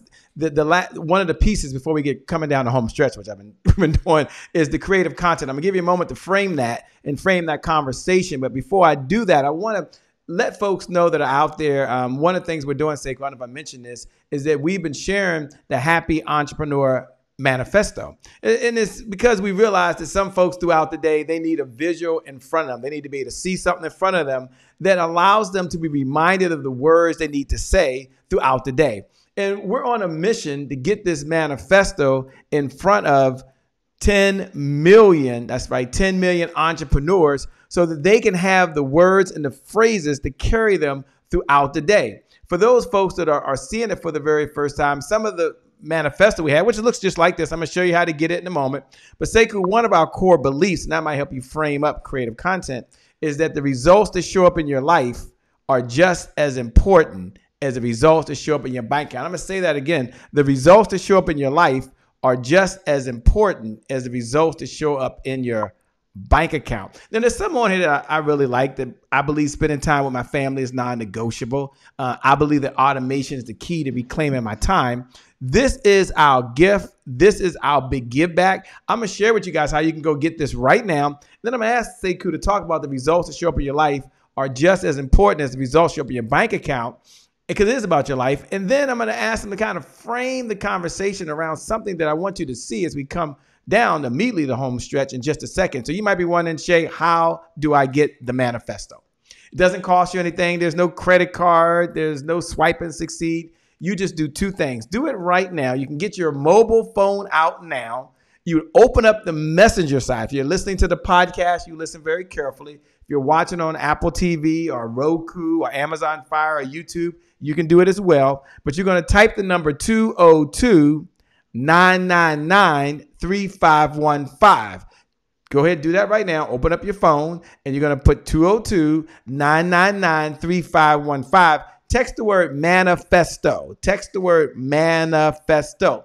Once you do that, you'll get an instant response and you can follow the directions. What I'm going to do, and Sekou is giving so much information. Some of you want to see this again. There's no cost. I'll make sure I send you the link. And you can go watch this a second or third or fourth time, and you can share this with your network. You can take this link and pay it for no cost so they can hear the message from Sekou Andrews himself. Some of you want to connect with him. I asked him, how can you best connect with him? I asked him what site to go to in just a moment. But I want you to understand the importance of having creative content. I want you to get that, because that's something that Sekou does that he's very humble about, is he works with entrepreneurs, he works with leaders, and helps them not only package their message, but also deliver the message. And that could be to a team of one or a team of many. You're a leader of one before you're a leader of many. So what do you need to do? One more time, if you're listening and you listen to the podcast, open up your browser or phone, type in this number 202. Someone type this right below the video for me, please. Type in 202-999-3515. Text the word manifesto. Text the word manifesto, and you'll get the Happy Entrepreneur Manifesto, which we'll be happy to get that over to you immediately. And I want you to read it at least once a day for the next 7 days. All right, Sekou, as you've been over there not needing to think, because that's you just rock out, my man. Take a moment and talk about the results that show up in your life are just as important as the results that show up in your bank account. Maybe that'll lead you into framing what I want them to see before I give you a chance to have your closing thoughts. So there's a piece that I wrote for TEDx Wall Street. They asked me to open that conference, and I was like, Wall Street. I mean, I've done plenty of TED conferences in my life, but I don't know about Wall Street. And do y'all want me to just be up there rah praising Wall Street? Because that's a charged word. And they were like, no, we want a balanced approach. We want you to come true. And so I was like, all right, well, if I'm gonna do it, here's how I'm gonna do it. I'm gonna redefine how it is that we think about money. And there's a piece that I created called New Money that talks about how to sort of redefine our definition of wealth, right? And it's this 5-step journey. And to me, I think that third step kind of represents what you're talking about. The results in your life and the results in your bank account are parallel. And one of the ways that can happen is in how it is that you define wealth. And one of the things that I talk about, I have a whole keynote around this. And the pivot point, when I talk about the 5 steps to how to get rich quick in your mind, right? To create richness in your mind. The first step is, so the most common and selfish version of wealth. It's all about, I want to be a baller and just have the big cars and the yacht, right? It's like every hip hop song ever, right? And then suddenly you begin to start learning about money. And it's not just about working and getting that paycheck and getting the bonus and trying to work your way up the ladder, but it's about making your money work smart for you and investments and financial legacy and financial literacy, et cetera, et cetera.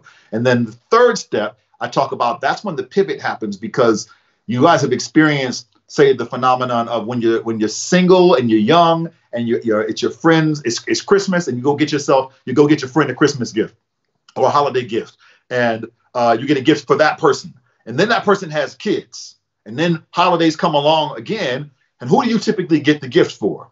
Like after a while, you start getting the gifts for their kids, and they say thank you. They receive that gift as if it was a gift for them. They have the mentality that a gift for my child is a gift for me. And suddenly that's the first time that wealth begins to exist outside of our personal selves. And that becomes that third turn in this journey, this 5-step journey towards creating new money and redefining wealth. And how I deliver that in the pieces, I say, this year, every verse starts with, this year, it's about the money. Because that's how we start every New Year's, right? If the January 1st be like, yo, this year, it's about the money. And that's how, our January 1st is. I don't care if it's in November, I don't care if it's in April. It's like, yo, I'm coming out this month, this day's about the money, right? But we're redefining what money is. It's about working wise enough to make dollars that ensure that my net worth is hereditary, filling the void between my life expectancy and financial legacy. It's about letting my kids teach me to not just get wealth, but give it. It's about trust funds and college funds and instructions on how to go get it, like give and grow rich, leaving my kids enough fish to feast for generations, but teach them to protect the ocean, to grow their fish population supersized with extra pride, because real wealth is not defined by whether I can pay for it,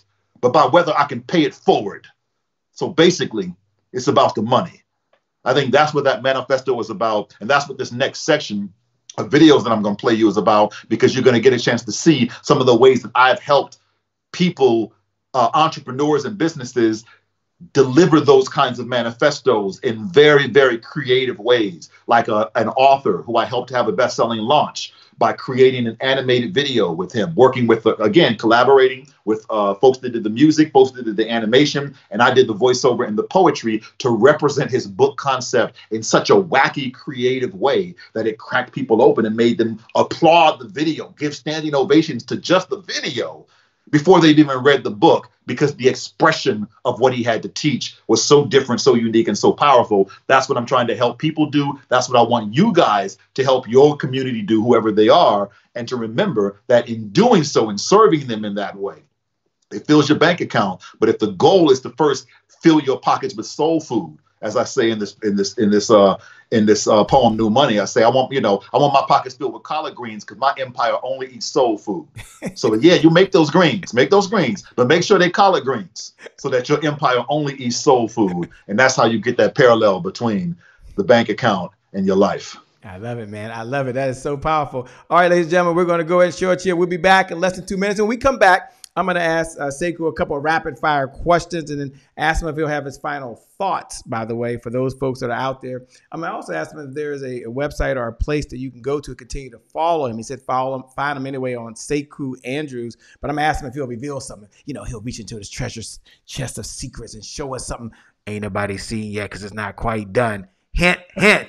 It ain't quite done, but don't worry. I'm gonna ask him. I'm gonna ask him. Don't worry. I'm asking for all of you out there to say, Shay, gas him for a little bit more. I'm gonna ask him to show us something that ain't nobody seen yet that he's been working on. Yeah, what's he working on? We want to know what that is too. See, talking about us. All right, let's go ahead and show it to him. We'll be back in less than a couple minutes. Take it away. Hit the share button. If you haven't hit the share button, you're just watching. Hit the share button and write, "You are awesome." Pay that message forward to someone else. Bless someone else. That's right. Woo! We waited so long. I gotta go. You got me laughing over it. This is so much fun. All right, This entire world will be our beneficiary or our casualty because the future of giving can only be sustained by the presence of all three pillars of change, where government and philanthropy meet the GBI. So we must remember our ties to everyone that's alive, till we join ourselves to our global social community, till we embrace self-interest, till we purpose profit, and till we define the way we speak capitalism, till we sound like a world of rabbit hunters searching for the rascally rabbits of irresponsible habits and trying to rehabilitate those me-first addicts who cringe at the new vocabulary of we first, and foremost us, first of all together. In the first place, we first, in the race to first, face first impressions of we at first, sight for sore, eyes must be bigger than my self-interest that doesn't know the first thing about selfish self-serving everyone at the table, because as long as we are first come, we'll always be first, served best as an ensemble, casting the first stone at apathy that we carry out, feet first in line to embrace this opportunity knocking and open the door like ladies first, and learn from before like elders first, and preserve what's in store for children first, right of refusal to follow anything less than people who allow nothing less than progress, that creates nothing less than profit, that has nothing less than purpose, that accepts nothing less than a world of conscious corporations, contributory consumers, and a come-of-age capitalism that finally puts we first. If my voice raises the impact of the knowledge we impart, is this not what educate truly means at its heart? Whether we educate future students on the next level of success within their reach, or we educate future employees on the next level of purpose they can achieve, either way, the next level of education has a home, and this is where it lives. The promise of education has a name, and these are its initials. The road to education has a map, and here is where it is found. The future of education has a beautiful voice, and we, ladies and gentlemen, are how it sounds. In the game of life, this young man will face many opponents. Most will fall before him. One still stands within him. So he, in armor that bears the letters LBJ, must take knights and storm castles to face his own potential and claim his king within. And checkmate will echo through the halls of Hooptown.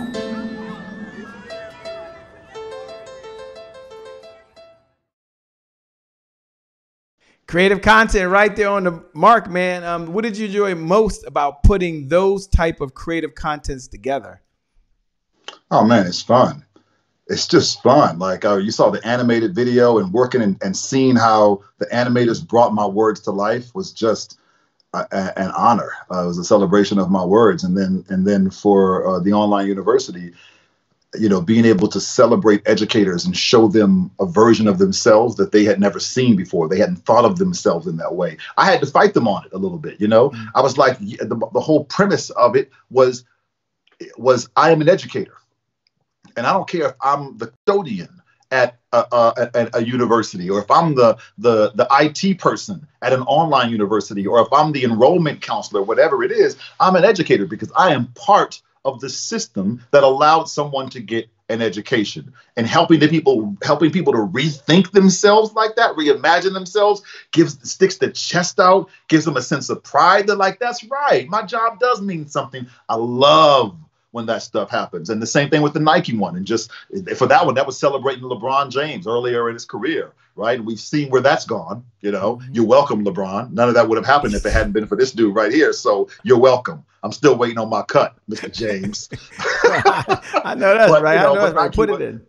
Nike's been an incredible partner with me over the course of my career since very early on, and inspiring folks around understanding that they are athletes in the same way that I inspire folks to understand that they are educators. So I love that, just from the sense of being able to get people to see themselves in a new way. And what I'm communicating to my clients right now is that all of that was created virtually. Right. All of that can be created virtually. So we don't have to stop creating that effect for our audiences simply because we're shut in. Yeah, no, that makes a lot of sense. What do you say to the persons out there or the companies out there that's watching right now? This video goes viral, which it does often. In this case, it already is. That says, I like what I'm hearing, Sekou. Sounds good, but I don't have all my content together. I don't know what I would say. I'm not into the music part, but we know we need to do something like that. We need to move in this direction. It needs to happen now, like now. What do you say to that person? I'm going to suggest they reach out to your office, by the way. That's one thing. And you can give them a way that somebody can contact you that might be like, look, I need to start the discussion because what I do is unique. There's always what I do is unique, right? What I do is unique, and I want something customized for me. So two-part question. Number one, the person's out there just wants to have the discussion with your office or with your company about how what they're doing could fit in and how the creativities can work for them. Or the speaker, author, coach is like, you know what? I like this. I don't have everything together, but maybe he can help me. How can how should they reach out to you? Yeah. So yeah, absolutely. First, the primary answer is reach out. I got you. You're not alone in this. So hear that message clearly. You're not alone in this. This is the time that people are collaborating. I mean, you see all the challenges that are happening and all the different collaborations that people are doing from within their living rooms and dining rooms and bedrooms. So you're not alone. And also, everyone in the world is claiming, yeah, we can offer our services virtually, and they're scrambling to figure that out in this new space. This is not new for us. This is not a new service. This is not a new offering for us. So we're very comfortable in this space, and that's why I showed these videos to create so that you can see the evidence of that for the world's largest companies over the past 15 years of us, successfully doing this for organizations and getting great results. So reach out to us, SekouAndrews.com, SEKOU Andrews.com, and you'll fill out my inquiry form. Give us some information about what you're interested in. We'll set up a phone call, and then I do, just so you know, what happens is, because people are often like, but you're not in our industry, you're not an expert in our industry, and so forth. So how is it that you're going to? No. My expertise is not cloud computing. My expertise is not diabetes or apparel. My expertise is in helping you to communicate what it is that you want to say better than you ever could have imagined saying it. That's my expertise.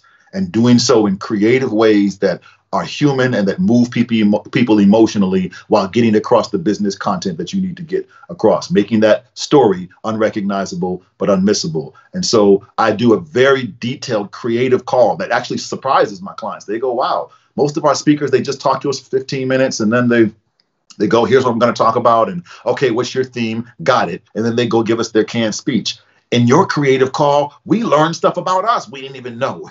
You made us probe our depths to find out things that we didn't know about ourselves or that we needed to go and really answer in order to have a successful event. So people really appreciate that creative call process because it gives them the reassurance that I am going to be able to give voice to their audience and their industry in an authentic way. And that's very important. So reach out to me. We'll have that call. And I'll, continue to show you examples of what it is that I'm doing. And then we'll create a custom message And we'll create some custom content that you can get out to whoever it is that you need to get it out to. If it's, like I said, if it's a commencement speech, we'll do a digital commencement speech. If it's a message that you want to go out every Monday to your remote workforce to inspire them to have a great week and a great day, we'll do that. If it's something that you want to remind your customers that you're still the place to be and that you still can serve them, we'll do that. Like, very flexible, very malleable, very authentic, and very customized to your needs. So reach out, follow me on social media as well. Make sure you connect with me on LinkedIn.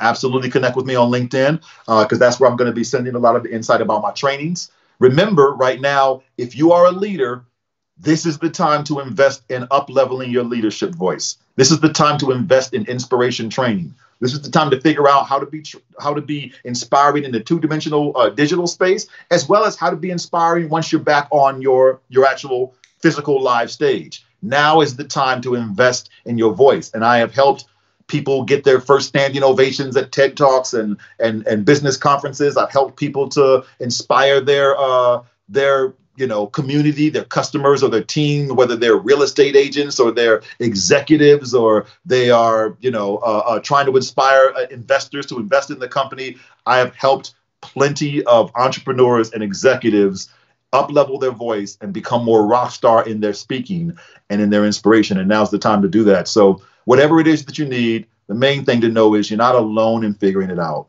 This is not your expertise. This is my expertise. But the business that we're both in is the business of inspiration. So I got you. Man, that's super powerful, man. I appreciate you, man. Appreciate the heart to give, the heart that you have to serve. You spent so much time. I believe this is our longest episode. It's no surprise, by the way. But I'm the longest episode. I'm breaking records up in here, baby. Without any script, there's no run sheet. I mean, there's no list of questions. This guy I didn't even know what we was doing when I logged in. I was like, Che just told me to be here. I told my wife, she was like, you got to go do an interview right now. I was like, yeah, baby, I got it. My brother Che just was like, hey, I need you here on this day. And I think he might have told me that there was going to be segment something, but I don't remember what he said because I'm busy trying to deal with this pandemic. But he told me to show up, and I'm going to show up, and I'm going to serve because that's what we do. Man, I appreciate it. Just two more questions, and then we'll let you go ahead and give your final thoughts if you would. Who's been, maybe you've had so many mentors along this journey of life, you really have, but what's one lesson that you learned from maybe one of your mentors along this journey that you could share with us that could help us right now? And there's so many mentors I'm sure you've had.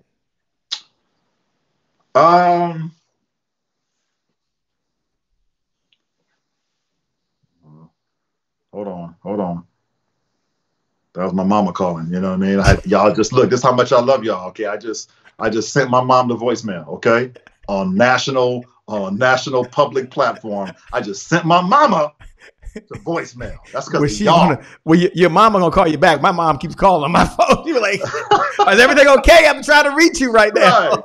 That's because of y'all right there. I did that. Speaking of mom, let me give a shameless plug there since I got your attention. My mom is an amazing yoga teacher trainer out of Atlanta, and she has now taken her yoga teacher trainer course online as well. So she just did her first online yoga trainer course. But one of the things that she's helping people to do is to make sure when you talk about routine and mindfulness and centering yourself, she's teaching people how to use yoga during this time when we're stuck at home dealing with all this to make sure that we create certainty in our mind and our body to help us deal with the uncertain times. So if anybody wants some information on that, you can go to HYDYINC, HYDYINC.org and check out what Moms is doing. See, that makes up for me sending her the voicemail. Boom. Universe is balanced now. Okay, so mentors. I would say, it's funny because I haven't had very formal mentors. Right. Like, I want you to be my mentor, and we're constantly. I'm a constant learner. And so just like I say, I learned something pivotal from you. And that one day, like, I have my go-tos for just people that are in my life for certain seasons and needs that I just lean on and try to surround myself by those folks that are greater than me. But one of those consistent sources in my life has been Norman Lear. Mm-hmm. I did for those of you that don't know, Norman Lear is legendary TV film producer, the Jeffersons and Good Times and All in the Family, all these sort of groundbreaking shows about race relations and things like that he did, as well as films like Stand By Me and and you know, those kinds of things. And so he's also incredibly political, and he purchased an original print of the Declaration of Independence and toured it around to young folks to inspire them to vote in elections. And eventually he had some poets that joined that tour. And I was one of the poets, and we toured around and we inspired over 1 million youth to vote. And during that tour, I mean, that was one of the times when I was just learning from this great man, this legend. And I never forget, one of the things that he said was, hang a lantern on it. And I never forgot that phrase, hang a lantern on it. And what he was saying, we were struggling, trying to figure out how we're going to inspire people to vote, but it's nonpartisan. We can't tell them who to vote for, but we just want to get them active. And we were struggling with it. And he said, well, you know what, when you're struggling with something, instead of trying to push it to the shadows, instead of trying to hide it in the darkness and figure out how to work around it, hang a lantern on it. Like, let that suddenly be the thing that you use as your device. So it's almost like that mentality of saying, if you're struggling with writer's block, write about writer's block, right? And so for us, it was, if you're struggling with how to inspire people to vote, write about struggling with how to inspire people to vote, because people will find connection with you in that struggle, because they're struggling too with whether or not they should vote and whether or not it is meaningful and does it matter. And we voted, but look who we got as the president this year, or look who we got as the congressman that year, or whatever. So write about that very human struggle you're having. Hang a lantern on your truth, because that's going to be what allows you to connect with people. And I think that was so valuable to me. And that's how I ended up being able to do what it is that I do now in the business world and in the corporate world, and in this world where people don't expect me and all this, right, to show up and actually have them walking away going, damn, that was relevant. And I got actionable takeaways and so forth, because I just hung a lantern on the human side of business and connected with them through that. So I would say Norman has been an incredible mentor. And the last thing that I'll leave you with as a bit from Norman Lear that I just love, it's not his phrase, but he said it and I never forgot it, which I think you guys will appreciate and need to remember this. At the moment of commitment, the universe conspires to ensure your success. At the moment of commitment, the universe conspires to ensure your success. So just think about how powerful that moment of commitment is and what the universe has been waiting to give you and to deliver for you. And all they needed you to do was just commit. That was powerful. And I got that from Norman as well. Wow, man. Well, I appreciate it. Let me once again say thank you so much from the bottom of my heart for spending time with the Happy Entrepreneur Show and all the folks that have been watching. We certainly appreciate it. I know that you can always make more money, man. There's no question. You can help people make more money. You can make more money.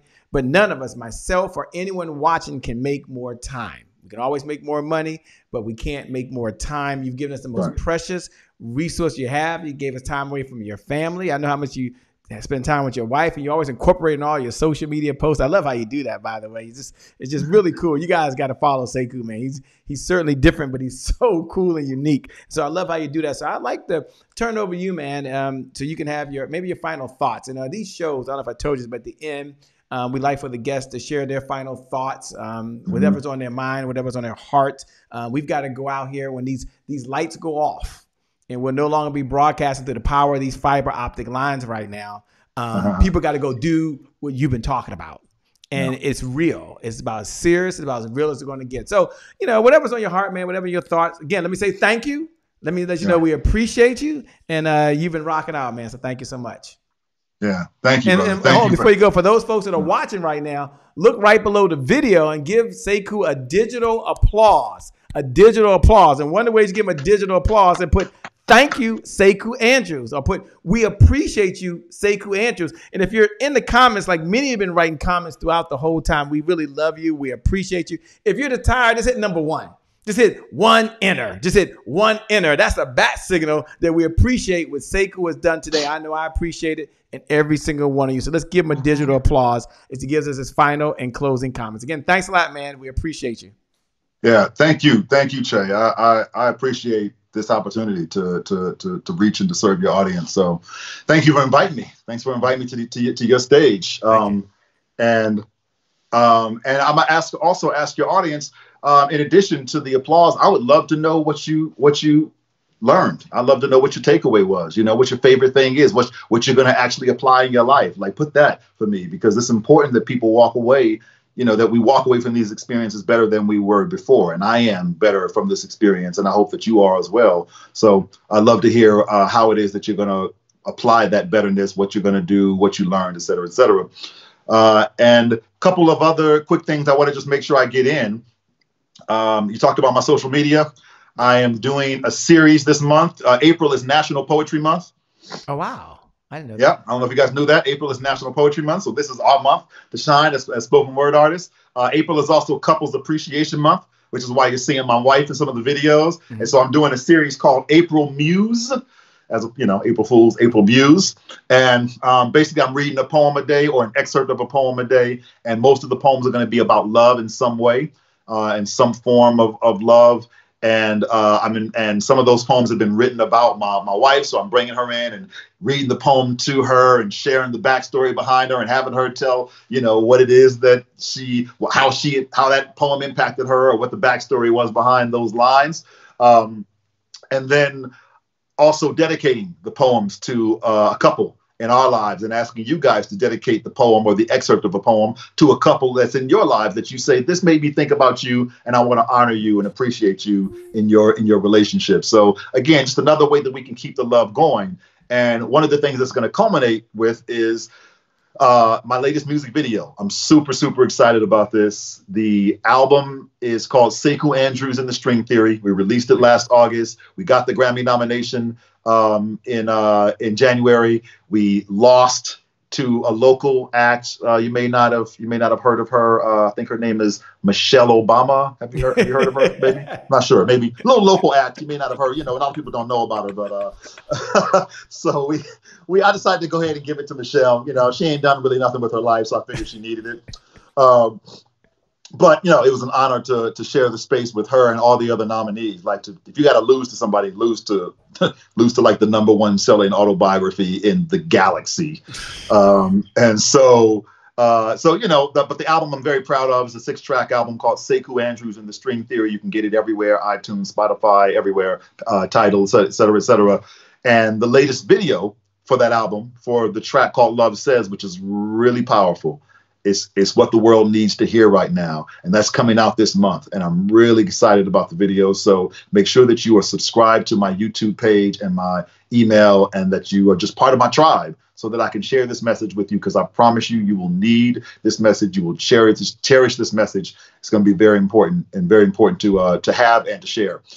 So do that, and then you can learn about my Stage Might speaker training program. You can learn about everything that I'm doing and everything that I'm teaching on my website. So make sure that you are joined to everything. And I think the final thought that I want to leave you all with is one of the other poems from that album, one of my most popular keynotes, and something that's a pillar of my belief system, which is be voiceful. To make sure that you are finding your voice, to make sure that you are investing in finding and expressing and learning how to express your most powerful voice, the most powerful version of yourself. Truly find your voice and then be voiceful, because voice is your maiden name. It's your journey's theme song. Voice is the way your truth loves to hear itself, so it just keeps rambling on. And the first step to finding your true voice is to listen to voices other than your own, and then print your edition. Let the similarities help you define the divisions, then say you to the world. And when met with resistance, when they tell you talk is cheap, you tell them silence is unaffordable. In this world that we live in right now, silence is unaffordable. With your community that needs your voice more than ever, your family that needs your voice more than ever, your industry that needs your voice more than ever, your neighbors and your world that needs your voice more than ever, silence is unaffordable. So be voiceful out there, and let me know how I can help. Thanks a lot, Sekou. That's my favorite quote. I'll let you use that, man. I was going to bring it up at the time, but I know he's going to come to that at some point. I was almost about to bring it up at the end. I said, I'm going to give a little more time. I love that point. We here with it. I love that. I love that. Put that right smack in the middle of the email. Once again, thank you so much. For those folks that are watching, we appreciate you. I want you to know that today is your January 1st. You're awesome. Today is your January 1st. You're going to step in to your greatness. Today is your January 1st. You will pivot and you will have more meaning in the world. The money will come. You'll have more impact in the world. The income will follow. And at the end of the day, you will make $1 and a difference at the same time. With that being said, my name, for those folks that are curious, is Shay Brown, the Happy Entrepreneur. Make sure you hit the like button, hit the heart button, follow us on the fan page. Make sure you stay in contact. But here's what I promise you. When we get together next time, good things will happen. Remember this. Right. Time is long. Life is short. Live in the moment and enjoy it. God bless. We wish you success. Thanks a lot, Sekou, man. You're amazing. Peace.